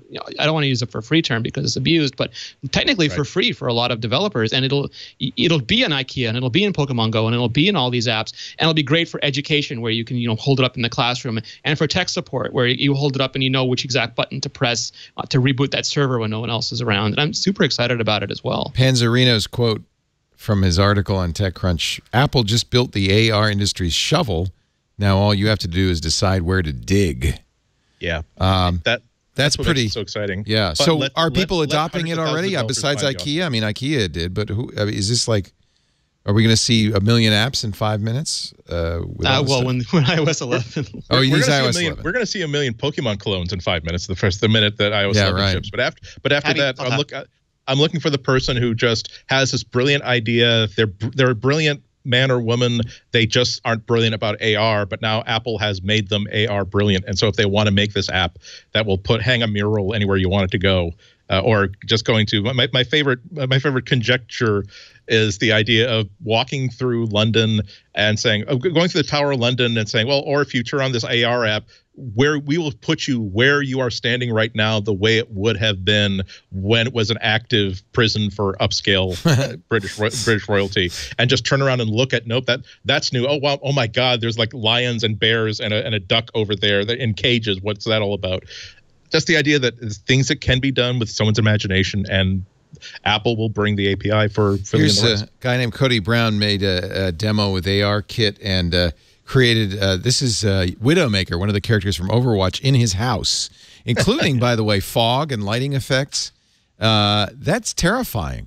Well, you've seen, like on the Vive, Leo, they have people who've just used the Unity or the 3D Unreal Engine to make amazing games on the Vive, like a lightsaber simulator. Just one person made it, or that, I forget the name of that Dungeons and Dragons game, but they're amazing. And because of the tools, they can make these games, and this is giving them the tools. Imagine playing Overwatch in your room. Terrifying. I mean, I'm not excited by this. This is kind of amazing. Yeah. So have you played? I mean, how hard is this to work with? Is it? It's in Sprint Playground. It's in Swift Playground. It is, so we can try it. Oh, wow. Yeah, so which I think is a great move by Apple to get people of all ages just thinking of AR. And I think it was also really canny of Tim Cook a while ago, where he sort of implied that for Apple, AR was not a specific product. It wasn't a set of goggles or spectacles or anything else. It was what was going to be a pervasive technology throughout all their product lines. And this is a huge first step in that direction. Yeah. And what a great, it probably wasn't it was too in the cards too long to be a response to anything, but what a great bookend response to the Google I/O keynote, in which they were showing a brilliant stuff that Google's doing with augmented reality, but it's all about, and when people buy these devices, when people buy this special phone, these special sensors, and when this device, which is not available to consumers yet, but it's in developers' hands, Apple has said, you know the device you're using to watch this keynote right now? Yeah. Well, in 6 months, it will be your AR device. You already own it. Just you might want to delete a couple of apps first, but if you're taking too much space, but you're good. I think Scoble was right. Maybe this is a very interesting. It's not what we thought. What it is, and it's very smart. Is it enables developers, all of whom are want to try this.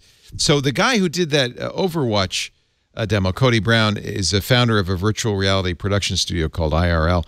Here's the quote from Motherboard: "The most impressive aspect of ARKit is it tends to just work. Other AR software often requires some sort of physical tracking mechanism, like a QR code. You have to point your camera at something, which inevitably becomes a major piece of friction if you're trying to get anyone to use this stuff. Another incredible aspect of ARKit is how it handles lighting adjustments in real time. I can only imagine the math and magic underneath this tech to make it work." Here's a Kyle Russell tweeted just a picture of a jet on an iPad, but he shows you how the jet maintains its positioning even as you move around it. You can walk around the object.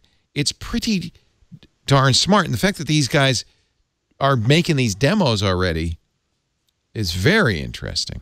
So this makes the iPad particularly, I think less so the iPhone, but certainly the iPhone. But this makes iOS very intriguing, right? And it's sort of the democratization of technology that Apple has been involved with, at least since Steve Jobs started the company, where now AR is accessible to people who have hundreds of millions of devices, and even things like Core ML, which sounds like a niche thing. They made it open so you can pull in models from any source, and they'll just all convert to OpenML, and that will make machine learning more accessible to everybody. And there were a series of technologies they sort of announced in rapid fire Craig Federighi fashion that could be transformative on their own, but when put together, and how long is it until that airplane is using machine learning to fly around that room without hitting objects? It's going to be great. And what's really exciting is, unlike Google's Project Tango, you already have the hardware that you need. It's been built in. Now, will the iPhone 7 have enough horsepower, or we're going to have to wait for the next iPhone? It's an A10, so it's the same horsepower that's in that iPad. And what's super smart about this is if Apple ever does get into AR hardware, they will have had all this content built out for them on their platform already. Brilliant. Right. Don't do the hardware. Yeah. Just make it possible for developers to do it. Wow. You achieve a new level of power and destiny when you decide to let go of control of your own platform and you say, we're going to let the entire world discover the awesome of a tool. We're not going to build something and ask people to buy it and support it. And this is very much that kind of a thing. This is Sean O'Kane, who collated a bunch of videos and GIFs. This is a iPhone-based AR fidget spinner that's on that looks like it's on your table. Is it as stress-reducing as a real thing, though? No, probably not, but that's a pretty good demo. I mean, if you've played with previous AR, even Pokemon Go, you realize they don't have that kind of, they don't feel stable in the environment as you move this stuff around. This stuff is rock solid. The future, this is the future of business graphics. Put a barcode, float a barcode over your desk. This is from Azam Sharp.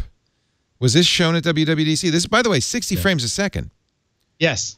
Yeah, no, it's great. And think about your first day at a new company. Like if your first day at the Apple AC2 campus, you have no idea where to go. You hold up your iPhone and a little AR assistant walks you right to your desk. I mean, there's just so many things that this would be interesting for. Brandon Sidebottom, doodling with a new ARKit. He says, if you want to vandalize without the messy consequences, start spray painting your and you put in AirPods and suddenly you have AR audio as well as video. Man. I mean, this is very intriguing. I have to say I was skeptical about what Apple would do, but this is exactly the right way to do it.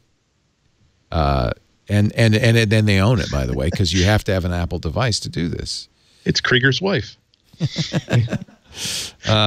Virtual pets. Look at that. Have a dog in your house. Wow. Okay, I might. VR, they announced support for both. I might just buy a Scoble dinner just because I'm so impressed by this. It's not what he said. It's not exactly a clear iPhone, although if you think about it, if you get the screen big enough, it's certainly. I think so. The uses are going to vary. An iPhone, sure, for navigation, but an iPad is going to be pretty interesting. Because workout apps, because you have to hold it up while you're doing the workout, so then you get the arms going too. Yeah, here's a BB-8 in your kitchen. Look at that. So great. And it really, look at the shadow. Look at how well it adheres to the floor. This is scaling as well. Just that is simple is brilliant enough. The idea that it's the right size when you get near it, everything is just scaling properly. Wow. That is nice. And as you fidget with the iPad, it's staying rock solid. Right. So do you think this is technology Apple acquired, developed in-house? Yeah. Both, yeah. From a few years ago, and then they added its own elfin magic. Access to the burritos in the Apple commissary has its own sort of gamma ray effect on a good acquired company. Here's Adam Debrasheni. Sorry, Adam. He took the map of his bike ride and has superimposed it on his coffee table with the terrain and everything. That's Unity plus ARKit plus Mapbox plus Strava. Okay. I'm sold. In education, this is going to be so brilliant. You think about the ways that when we were growing up, we had calculators, but we didn't really have data visualization easily on the computers that we had back then. And now when you're learning math, you don't just understand trigonometry, you understand how cosines and all those functions work in 3D space and 4D space just by playing with them as graphical objects. Now imagine when you have the ability to not just understand, here is a photo of Machu Picchu, and here is a photo of the bottom of the mountain, and the ability of the kids say, okay, guess what, you're in a helicopter and here are the controls of the helicopter, and here's Machu Picchu, we'll be back in a half hour to discuss everything that you've seen. It really just gets everybody excited, and if it doesn't, check your pulse, man. Wow. Really, it's really kind of amazing. It was a good dub, Leo. Yeah. Well, I'm sorry I missed those particular and demos. by the way, they threw out VR and they threw out, H.265 and HDR and a whole bunch of other stuff, just as an aside. Yeah. I did a number of 360 videos with the Samsung Gear camera. I think I remember you liked that, Andy. Yep. Yeah. I recommended it a couple weeks ago, as a matter of fact. Yeah. And there's one of the sun rising over Machu Picchu. Wow. And it does really make you think. This is an opportunity to share experiences in a much more experiential way. And it was easy, right? I just put the thing, and it did a time lapse, and there it is. So, That's the power of simplicity. You wouldn't have you had the ability through any number of downloadable apps to shoot a 360-degree photosphere from that spot if you really wanted to do it. But when you have a device in your pocket that you remember that, it's about the size of half a candy bar. Yes, it is worth 20 seconds of my life to lift it up and do this. That's when you start taking 360-degree videos everywhere. Same with this. That's when you have an idea for, hey, you know what, this would really be enhanced with AR, but I don't want to spend a year figuring out how to do this. But I will spend the next couple of weekends playing around in playgrounds to see how hard it is to do. Realize it's really not that hard, and then add that to the app. You make something easy. You really light up someone's creativity, and that's how you make technology better. Yeah. Very exciting. Yep. Okay.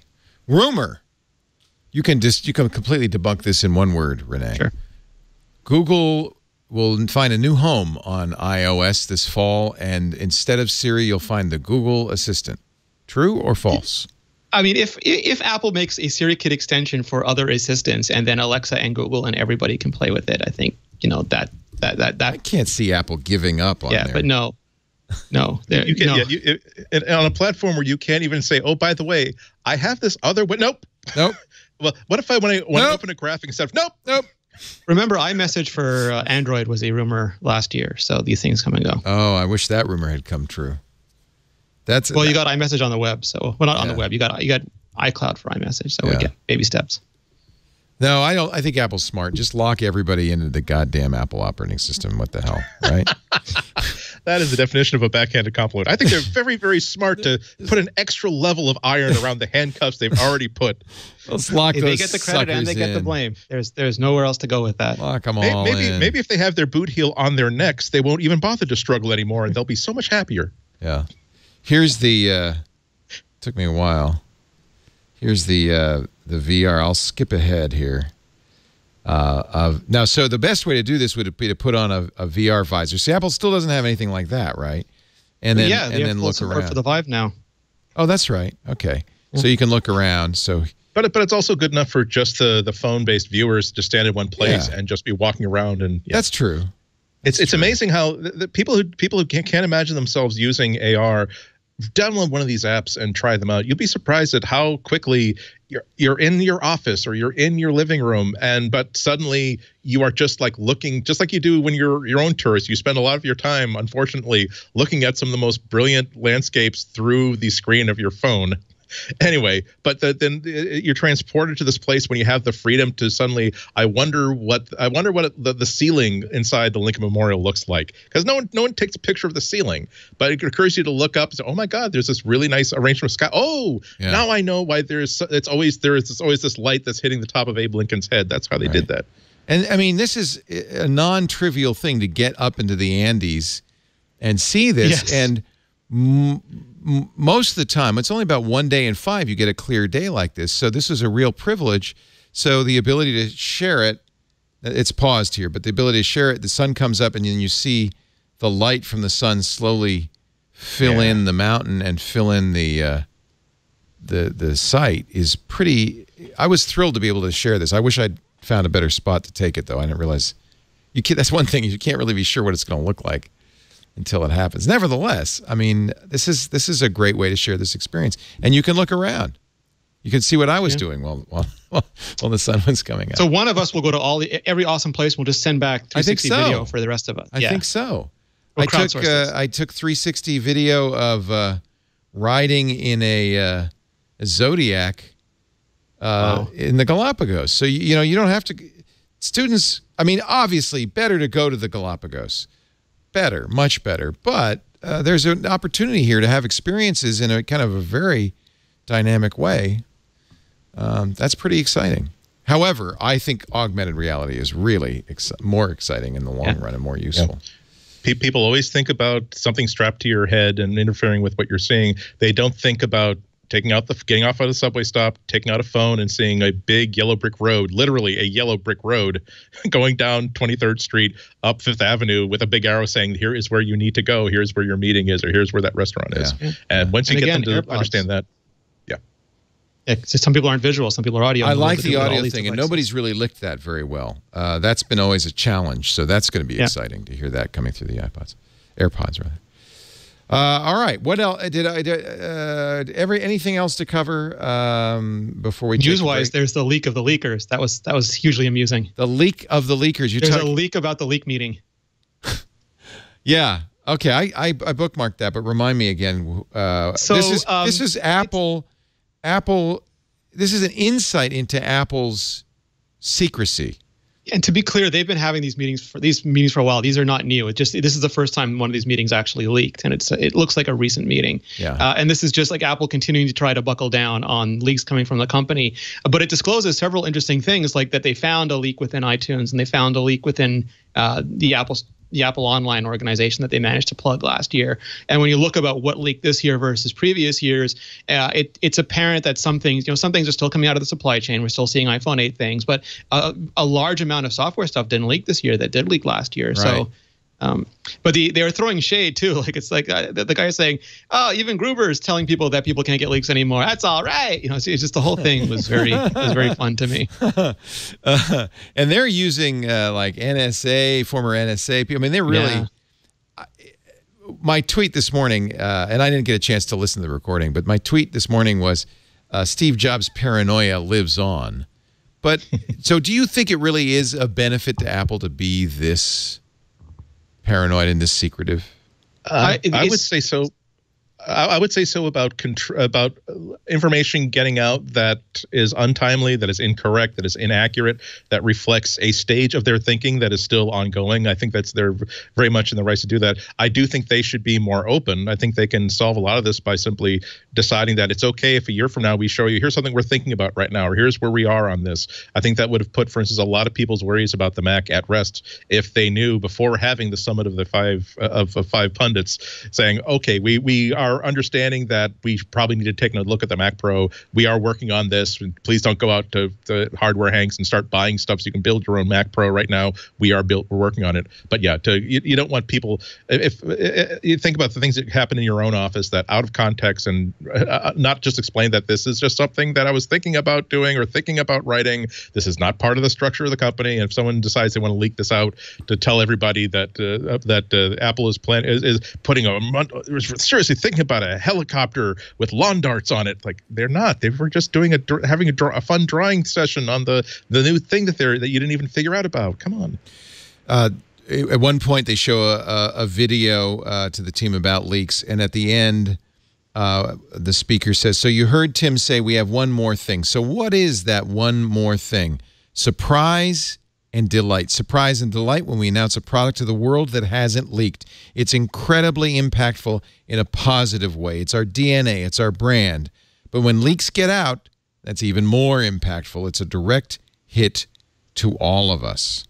So I haven't listened to it. Did you listen to the whole thing, Renee? Or no, I just these meetings aren't new. For me, it was mostly just the lulls. Like the meeting leaked. That's just funny. And by the way, credit to Joshua Topolsky and his new publication, The Outline. They're the ones who got the leak and wrote this article. And well done.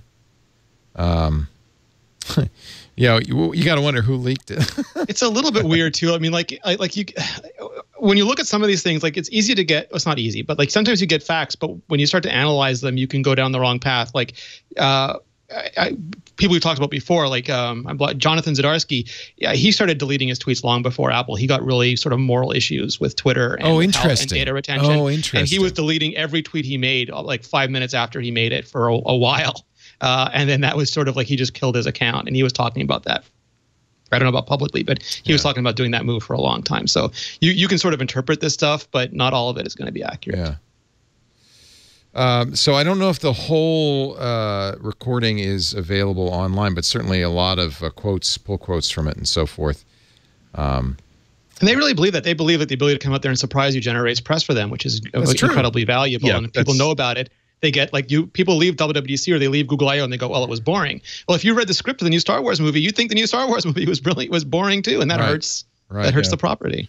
That's why it's interesting to see this as part of a leaked if it was truly an internal dialogue that was not meant to be made public, because they say that as though they believe it internally, which to me, it's like making sure that things don't leak out before the press event. That means you get to control the information, you get to control the marketing, you get to have everybody talking about this thing at the same time with the same data points and at the time that is most advantageous for it to happen for you when you're trying to sell people this thing. If it's like, we just want people to be delighted, which is, okay, look, I'm not 7 years old. You're not my parents, and it's not Christmas morning, okay?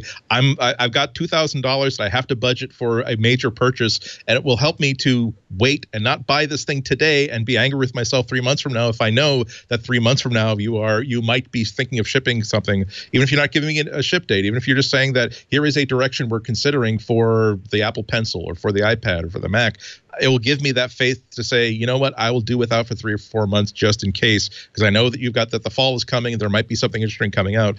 But if you decided that we just want you we want Andy to pad downstairs in his little footy pajamas and see Santa Claus, it's like, I own no footy pajamas. I'm not nearly as adorable when I was 7. I wasn't even very cute back then. I'm just somebody who wants to get value for money, and please just cut the BS. Okay, and I have to acknowledge that we're in the opposition. We're the ones who are trying to find out this information, and I understand not me. I don't care. I understand the business value of Apple not having leaks, but I also think that there's a downside to too much paranoia and too much closedness. That I think the best way to do this is to control communications. And I think Apple maybe errs on the side of total silence, where it would be really more valuable. And maybe they're changing a little bit, because I think of late they've been a little bit more forthright. Yeah, Tim, this year even more than this was even a newer Apple than before. Yeah, but so tell us enough. Tell us a little bit. And it's our job. I mean, really, I think our job is to tell consumers whether they should wait or whether they shouldn't wait. And I understand that it's better for Apple if it's a surprise for everybody, but we're not here to make Apple's business better. We're here to represent consumers. No, totally. And I think that everyone sort of knows there's going to be a new iPhone every fall. But while you were gone, Leo, Tim Cook went on a Bloomberg interview and said that they're working on autonomous technologies. Right. And even a year ago, Steve Dowling would never have done across that table so fast. Yeah. Like so fast. Yeah. And the entire dub was done in a totally different way. But even from like my perspective, I've had people complain about Apple PR and Apple marketing, and I've had to deal with all the companies now, and they're just so organized and so briefed. And I know there was a kerfuffle about how technically savvy their marketing team was earlier in the week, but I've thrown them all manner of oddball, curveball, technical questions that salesy marketing people, which we've all met at other companies, would panic, would instantly be deer in the headlights, and they don't flinch. They just answer. Like when you start asking them about APFS on the Mac, the marketing people don't flinch. They know every inch of that stack. That's good. And that takes sort of a lot of time and preparation and focus on their part. And I can understand when they sort of have these things thrown at them out of sorts. It's just there's advantages and disadvantages to their approach. And one of the advantages, they're super well prepared. There's advantages, they're not prepared when things don't go the way they plan them. Right. So sometimes I feel like I'm the John Lennon to Renee's Paul McCartney. It's not a bad team. Only, I mean, that's good. Only in the sense. Would we only were in the that sense that only in the sense that when I hear Renee singing, it's getting better all the time. Give me that pencil. It can't get much worse. Yeah. But just for added perspective, Apple's marketing people are really on the ball. They're a lot more helpful. They're rarely will let you go on the record with what you talk to them about, but they will try really hard to give you the information you want.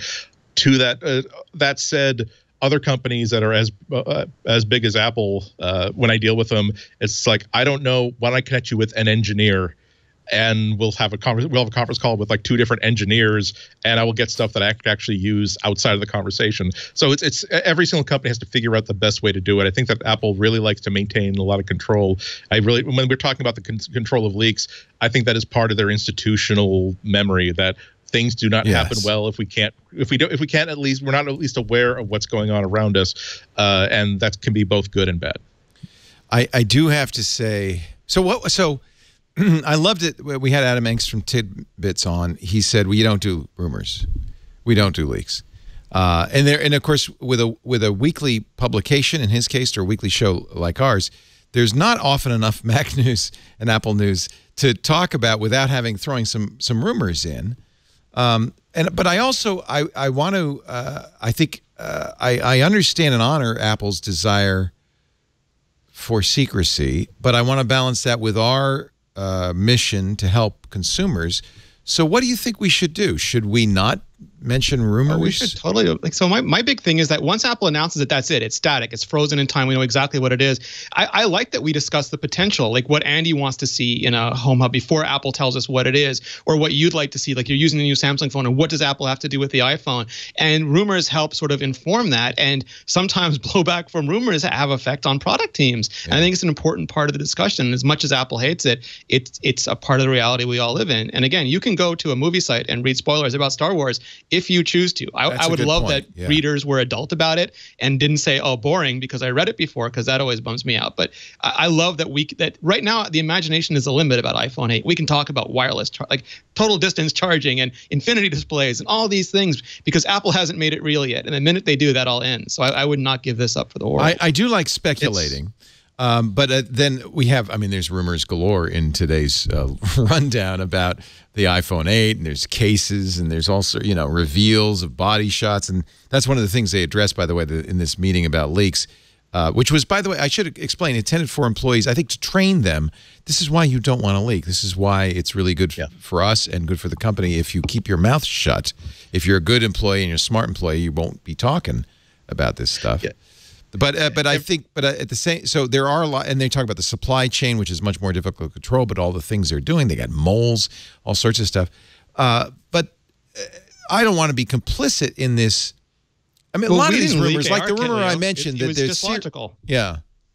Like, we thought, what would Apple do if they wanted to announce? That's fine. That's different, exactly right? That's not. Yeah, I think rumors are useful if we don't bring it into the context of, if we talk about, well, if Apple, why is AR important, and what would be valuable, and what would be nonsense, and why are people thinking about this? It's also useful if someone, the number of time that any of us in this conversation are asked, hey, I know I'm going to need to buy a new MacBook sometime in the next year and a half. Should I? But it would be great if I had it for November. Should I wait until next year?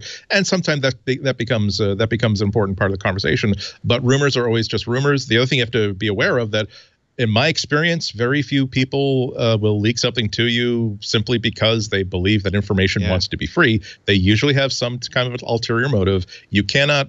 I will not share a rumor until I know exactly why this person told me that. If someone told me something without the bond of, this goes no farther than this conversation in any context, I have to dig and figure out, why did this person tell me this thing they're not supposed to tell me? And sometimes when I'm tracking down a rumor that was really great that someone else published, I will track it down and find out that, oh, his source was actually inside the company that is saying that it doesn't comment on sources because it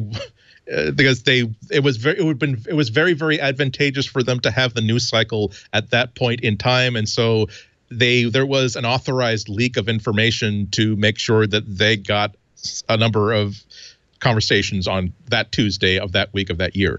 So that's why it's very, very dangerous to be really to get interested in rumors. And also remember the most famous leak of all, when an Apple engineer lost a pre-release iPhone. Well, okay, what did we learn from that? That Apple is going to be introducing a new phone. Okay, we knew they were going to do it anyway. That phone was going to be of a shape and size that, again, we knew anyway.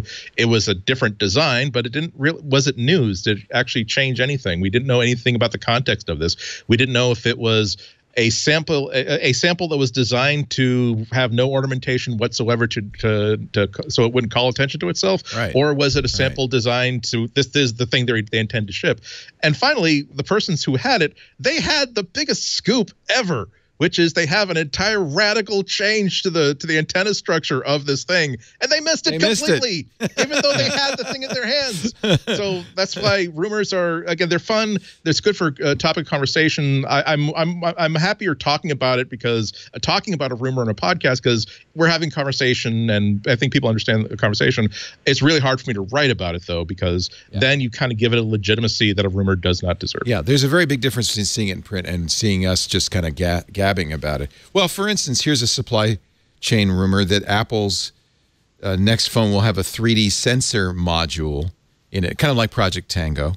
In brought TimeSense years ago. I mean, like, again, a lot of this stuff is you look at what Apple's doing and what they need to go to. Yeah, it wouldn't be a surprise, right? Yeah. Yeah. Okay. So, and again, this could be fuel for thought about and speculation about, well, what would that mean? How would that change? What would it do? Yeah, how would that affect the AR And that stack? stuff's always and interesting. Also, some things don't famously the Sapphire screen was leaked every way, which way but Sunday, and it didn't ship. Yeah. So none of this stuff. Well, and I think we're always really clear, and I hope that you listening understand that we'll always say it's just a rumor. And I think we've said again and again, Apple prototypes many things. You always say that, Renee, which is great. That this doesn't mean this is a product. This is something they're working on. Who knows what that means? Till Tim or Phil or somebody holds it up on stage, it's not a real Apple product. Yeah. All right, let's take a break. Picks of the week. You ready? Yes, sir. All right. Ready. I'm going to give you my pick. WordPress. I love my WordPress blog, WordPress.com. I used to, for 10 years, I hosted my own WordPress blog, ran the server, ran the updates, all that stuff.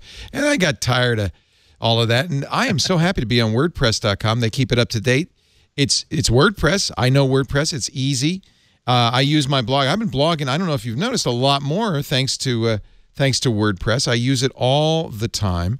My blog is leolaporte.com. Mate, where's your website? How are you creating a great website? I want you to check out WordPress.com. Go to WordPress.com/MacBreak and find out why 27% of all the sites in the world are powered by WordPress. I see it all the time. Even big name sites like Paul Thurrott's site, powered by WordPress. I just saw the other day Quartz. Remember when Quartz came out? What a big deal. Oh, this fancy new interface and how they're really changing the way publications work. It runs on WordPress. What? See, there it is, powered by WordPress.com right at the very bottom. I mean, I'll tell you what, WordPress powers 27% of the websites because they're great. Whether you're looking to create a personal blog, a business site, or both, you're going to make a big impact when you build your business at WordPress.com. Easy for you to set up, lots of templates, lots of hand-holding, great support, really great support. I've been blown away by the support. Oh, just went up. It's 28% of the web now. Oh, one more. The power of direct advertising. Wow. The power of Leo Laporte, ladies and gentlemen. 28% of the web powered by WordPress. The other thing I like about WordPress.com is you're part of a community. Immediately, I was blown away. I have more than 500,000 people following my blog because it's featured in WordPress.com and because it's part of the WordPress community and they have a front page and there's a follow button. And I mean, that just is really sweet. If you are ready to build a website, I want you to run, don't walk, to WordPress.com/MacBreak. A couple of reasons you want to use that special address, WordPress.com/MacBreak. Of course, they'll let them know you heard it here, which is great. We love that. But you'll also get 15% off any new plan purchase. And that could mean a lot of savings. WordPress.com/MacBreak. Look, I have the front page on my site as a slideshow of some of my favorite pictures. I got to add some pictures from the trip. There's Paul Thurrott and Mary Jo Foley and me. I am so thrilled with WordPress now. Yeah, and it made it so easy to do this. I was able to. WordPress is a standard, so there's all sorts of support tools out there, and of course they have their great apps as well. WordPress.com/MacBreak. Please try it today. Can I ask you something quickly, Leo, before we get to Picture of the Week? Yes. So we didn't get a chance to get your reacts on what Apple did with the Apple Podcast Standard or with the podcast formatting. You know stuff. what? I didn't bring it up because I don't know enough about it. I've saw some tweets about it, but I just got back and I haven't had a chance to read up on it. So they are proposing what? New metadata that will allow you to not, because right now a lot of the podcasts are just you subscribe to it and you get the most recent episode, and this will let you have episodes and seasons marked. It'll let you decide whether you want them to be reverse chronological or chronological, first season or most recent season. It'll also let you do things like designate an episode as a trailer or as a bonus material, like After Dark episodes versus regular episodes. So it's just a way to make them a little bit more. It's iTunes only. No, they made it. It's open, so anyone can implement it. And I think a lot of so you think other podcast apps will take advantage? Yeah. See, I've had a problem in the past because one of the reasons podcasts exist is because of something called RSS. What a podcast really is, there's no such thing as a podcast. It's just audio or video programming that has a feed, an RSS feed you can subscribe to, and it's all because Dave Weiner in 2004 added a little feature to the standard. There is an RSS standard that said there's a binary file enclosure, audio or video enclosure in this feed. So you can use an RSS reader to subscribe to the RSS feed. When there's a new show, you automatically download it. And that's really the fundamental technology that's powered all podcasts. But it is a standard. When Apple's iTunes a couple of years later implemented podcasting, they added new fields. They changed the standard to an Apple-specific standard. We all kind of went along because that was really the only way people could easily listen to podcasts was through iTunes. I'm very nervous about Apple unilaterally setting a standard. Admittedly, everybody could follow it, but it makes me very nervous. There's also audience metrics in there, I think.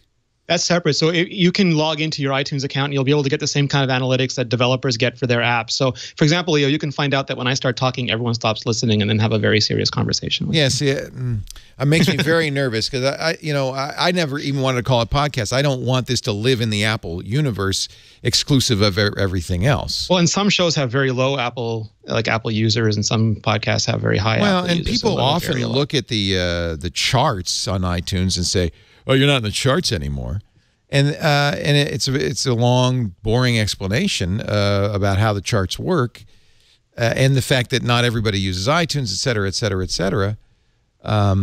You can be, as we are, one of the most listened to podcasts in the world and not be on the charts. That has nothing to do with it. The charts reflect new subscriptions in the past week. Yeah. In fact, the older the podcast is, the less likely you're going to be on the charts because you're not going to get as many new subscriptions as a brand new podcast. We would always be number one when this show launched. We'd always number one on the chart because everybody subscribes to it, and then it would fall off. The episode ranks especially. And so that drives me crazy because nobody understands that, and I don't want to have to explain that every time. And so we get people say, well, you're not, the number one podcast is This American Life. Well, yeah, but that's not the most listened to necessarily. So, okay, so they're going to add, makes me nervous. Are you guys supporting it? Of course you are. So if we do a very traditional podcast that doesn't really need any of these feeds. I think it's mostly for things like Serial. Well, remember they had an enhanced, for a long time, there was this enhanced thing. You could put chapter marks and all that stuff. I didn't do that because, again, it was iPod and iTunes. It's huge specific. in Germany. Like, you get so many requests from Germans for that feature. It's amazing. Well, we are very orderly people. We like to know what the chapter is. Like, is it a song or is it an album? I got to figure that out. Yeah. You're right. We don't have seasons. We don't have bonus content. We don't do trailers. So some of those features are less useful. But I get very nervous when I see a big company like Apple start to get in the analytics field because that is going to hurt us. A small percentage of our stuff, this show probably is most Apple listeners, but a lot of our stuff doesn't have a lot of Apple listeners. Yep. I don't want to be reliant on any company for that kind of information. So I'm just when I see stuff like this, I'm just get worried about the business not being driven by people who want to do things that are cool and inventive, and people that now want to do things that there are proven analytics that there are listeners for this type of show. I want podcasts to continue to be really, really weird. And I agree. If people can't support, and most of the podcasts out there, they're not people who are making six figures a year doing this podcast. It's people who are very, very happy that all their expenses of production are being covered, and maybe they can go out to dinner a couple times a month too.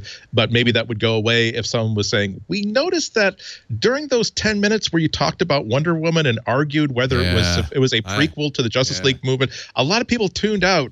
And when you joined our podcast network, you said that you would have us as co-producers. We're telling you that we would much rather you not talk about that sort of stuff. No, that's the last thing I'd ever want to see. And it would be the kiss of death for podcasting, frankly. It would kill it. But yeah, professional broadcasters get that kind of information all the time. I remember on the Screensavers, TiVo offered us a graph. You could see how when people paused and rewound and everything of every second of the show. And that, fortunately, Tech TV didn't buy that because that's not what you want to do, in my opinion. But the problem is, and this is really inside baseball, but when advertisers see this, they go, "Oh, good. So we're going to have those analytics." And big media sees it, they say, "Oh, good." And it can kind of hurt us, makes our ad sales harder, for instance. No, we're not going to support those.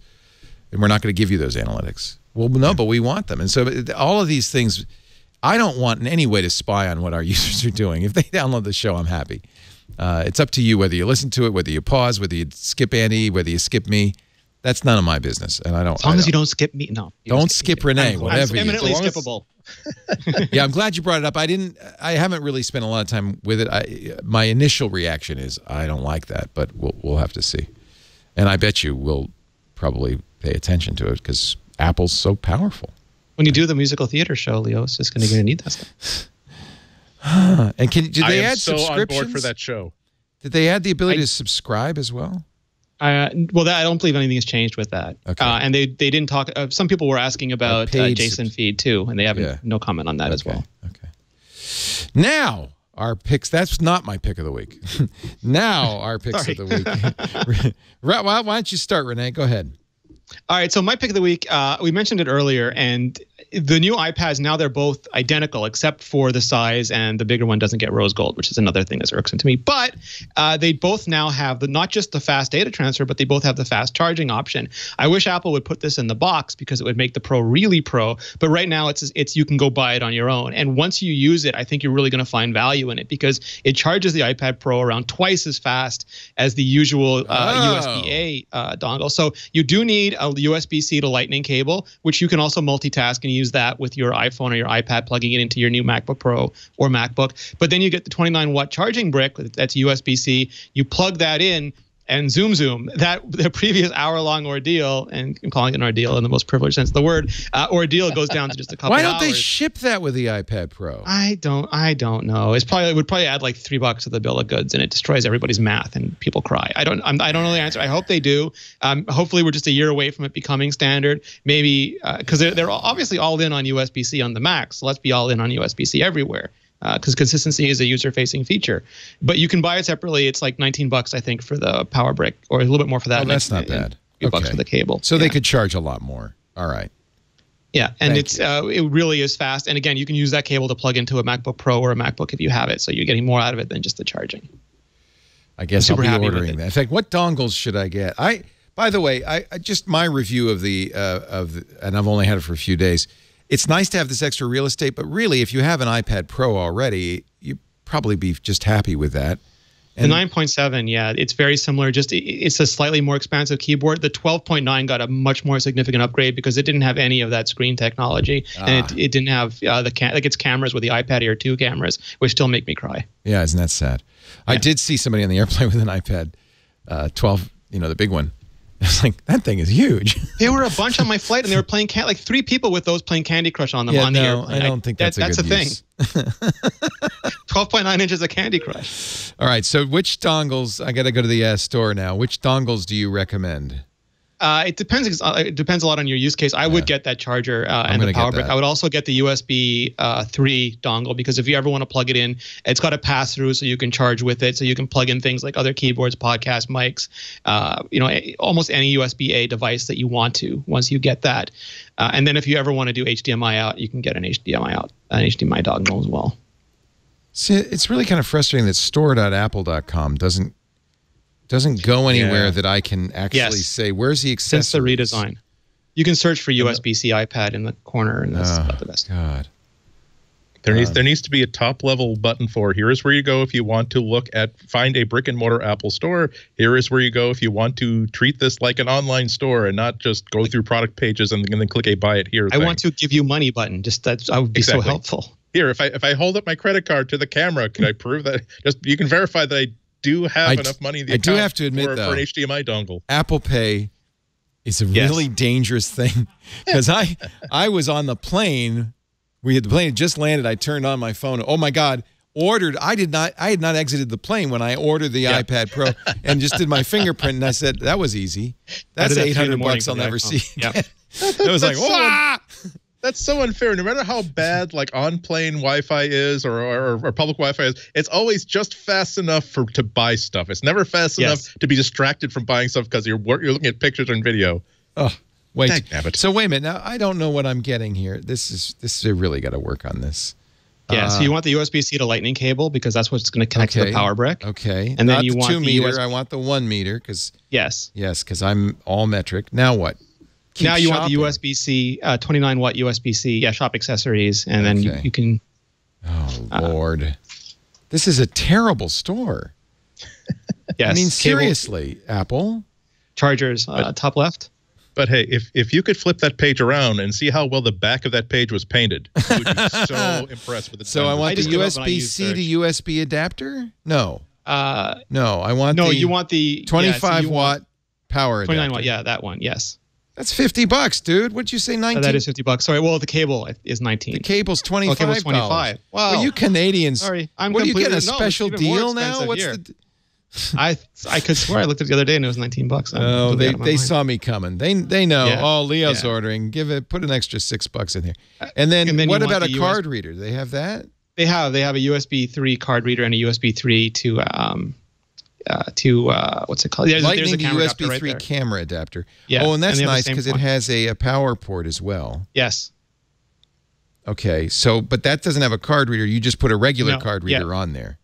You can get a card reader too. They have a card reader. I have card readers. That's fine. But this one will let you connect to a whole range of peripherals. Well, that's only $122 additional. Yeah. It's expensive being an Apple customer. Just that's okay. Just like watch the keynote. Have Phil explain to you how much you would have to pay for all this if you bought things separately, and what a great value this is. This is a great Phil's value. Really good at that. Thank you, Phil. So the Lightning to USB 3 camera adapter, the 29 watt USB-C power adapter, and the USB-C to Lightning cable. Yes. Because I'll be plugging that into the power adapter to charge it. Yes. Or into your new MacBook Air or MacBook Pro. Right. Sorry, not MacBook Air. MacBook or MacBook Pro. This is now getting closer to a PC. So again, I really think that they should have that adapter in the box and that the Lightning to USB-C cable should do USB 3 anyway. I don't understand why we have all this rigmarole. Yes. I don't even feel like I've ordered the right thing. And I had Renee Ritchie looking over my shoulder telling me what to order. And I don't know if I got the right thing. Yeah. Andy Anako, your pick of the week. Really cheap, really simple.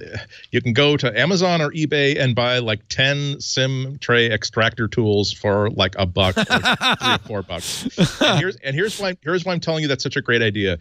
That it arrives in the mail. You'll just get this envelope probably from China with these little SIM extractor tools. At that point, you take out your wallet, you put one in your wallet, and then you drop one in your laptop bag. You give a couple to your wife. You give every single place where you might have a bag or an accessory that is on you at a point where you wish you had a SIM extractor. Have a SIM extractor on you. It's like it's not quite like having a gun every place in your stronghold in case you're caught unawares. But how many times do you actually need a SIM extractor? Almost never. But when you do, there's nothing that will take the place of that tool. And the reason why I carry one in my wallet is, number one, because that one time every year or two when I legitimately buy a new phone, it is such a small item. I will never find where I put it when I put it away the last time. But if it's always in my wallet, then I know where it is. It's in my wallet. Because you're talking about something that weighs, I don't know what, a gram maybe. It's just, and it's not even metal almost. It's so thin. So it's just trivially easy to keep with you. And then you never know when you'll be in a situation where the battery in your phone is dead. But you also you can swap phones with somebody. If you can just swap SIMs just for an hour, you can still get done what you need to get done by messaging people on your phone. That's the situation I was in New York a couple of weeks ago, where I did have a battery with me that I could have just plugged it into, but I was also walking around with a second phone that I was testing, and I decided that, well, this has a fully charged like 4,000 milliamp hour battery inside it. I can either do a SIM swap in about a minute and not have to walk around with this pair of nunchucks in my hands at all times. I think that's what I'll do. So, but mostly it's so that no matter when you need to get your hands on a SIM, it will always be there with you. And the next time you legitimately need to use a SIM, you will not have to worry where it is. Do it once, put it in your wallet, forget about it. And then when you realize that, you'll only remember it later on when you realize that, oh, I'm not screwed. I happen to have a SIM extraction tool on me right now. End the scourge of bent paper clips. You can't rebend them. That's hysterically funny too. A paper clip is a terrible thing to waste. Well, there was a time where I had like a DVD drive that something was stuck and I needed to eject it. I could not find a single paper clip anywhere inside my house. I was going through like old boxes to say maybe somebody when they sent me like the $2,000 laptop. Maybe I'm lucky and they sent me like the FedEx return thing. Paperclip to like a PR thing. I could not find paperclip. So maybe we should say, instead of buying 10 SIM card pushers for $1, $1.09 plus free shipping, buy a box of paper clips. They do more. They don't. Well, they don't fit inside the SIM hole, and also I don't want to be jamming something too big inside there. That's a good point. That's a hell of a way to thank the design team at Apple for building this incredibly gorgeous thing. To say, come on. I have a SIM poker on my keychain. That's how important it is. Yeah. Mine stabs me in the leg all the time, but I never take it off. I have it everywhere. That's the messy drawer. That's where that goes. Look at that. You can get 12 boxes of jumbo silver paper clips, 12,000 paper clips. Now, kids, the fun thing about paper clips, because you never actually had these before, you can make chains out of them, and you can twist them into little animals, and you can like take a lit match and turn it into like a little bottle rocket and use that as a launcher for the little lit match bottle rocket. Next week we'll teach you how to make a bottle rocket out of a lit match and a little piece of tin foil. My pick of the week is actually for today. This is the longest day of the year, but as you know, by the way, happy summer solstice to you all. I should actually not call it summer solstice because for some of you it's the beginning of winter. So I don't know what to call it. Too right. What do we call it? June solstice. That's a good name. But there's also, John, right? An eclipse of the sun coming soon. Ooh. August 21st. John's going to go up to Oregon to see it, or Washington State? Washington, because it goes right through the middle of the United States like a Miss America sash. And if you want to see it, but you can also see a total eclipse of the sun if you go to the post office today. This is really cool. It's the first time the post office has ever released a mood stamp. When it's a black eclipse, says total solar eclipse, it's a forever stamp, but when you touch it, it turns into the moon. So that's rad. That is rad. I imagine this will be a big collector's item, but you could go to a post office or you can pre-order it online. They're available today. The total, only in the U.S., no good in Canada. Total eclipse of the sun forever stamp. It's the first mood stamp. I love that. The post office is getting jiggy. All right, that's it. We're done. We're out of here. Thank you so much for welcoming me back and filling me in on what I missed. Andy Anako from the Chicago Sun-Times. Thanks also for filling in when I was gone. I really appreciate it. Big shoes to fill, and I didn't fill them adequately. Thank you for coming back. I neglected to leave my shoes here. I'm sorry. He did a great job. Of course he did. CWOB is his website, CWOB.com. And also Renee Ritchie from imore.com. This show lives and breathes, lives and dies with you guys. And thank you for taking the time every Tuesday to be here, Andy and Renee. And you, our faithful, loyal listener. We do the show. If you want to watch live, you can. We stream it live just for people who have this kind of morbid interest in seeing what's going on behind the scenes. 11 a.m. Pacific, 2 p.m. Eastern Time, 1800 UTC every Tuesday. You can join us in studio. We've got a nice studio audience here enjoying the summer solstice. It's like 90 degrees in Petaluma. It was 100 yesterday. Just email tickets at twit.tv. We'll put a chair out for you. If you can't watch it in studio or on the stream, you can't be in the chat room at irc.twit.tv. Fear not. On-demand versions of everything we do in audio and video available in traditional RSS format. You don't need to know what that means. Just subscribe in your favorite podcast app or download it from twit.tv/mbw. Do we have to rewrite that how to subscribe to podcasts, how podcasts work on our website? We probably do now. Send a SAISY with 4 5.25-inch floppies, double-sided, right. Single density. Chicago, Illinois, 60601. No, don't send it there. That's the Spiegel catalog. Don't. Leo will just show up and read it to himself. Just in my head. Thank you, Renee. Thank you, Andy. Thanks to all of you for watching. Now get back to work because you know what? Break time is over.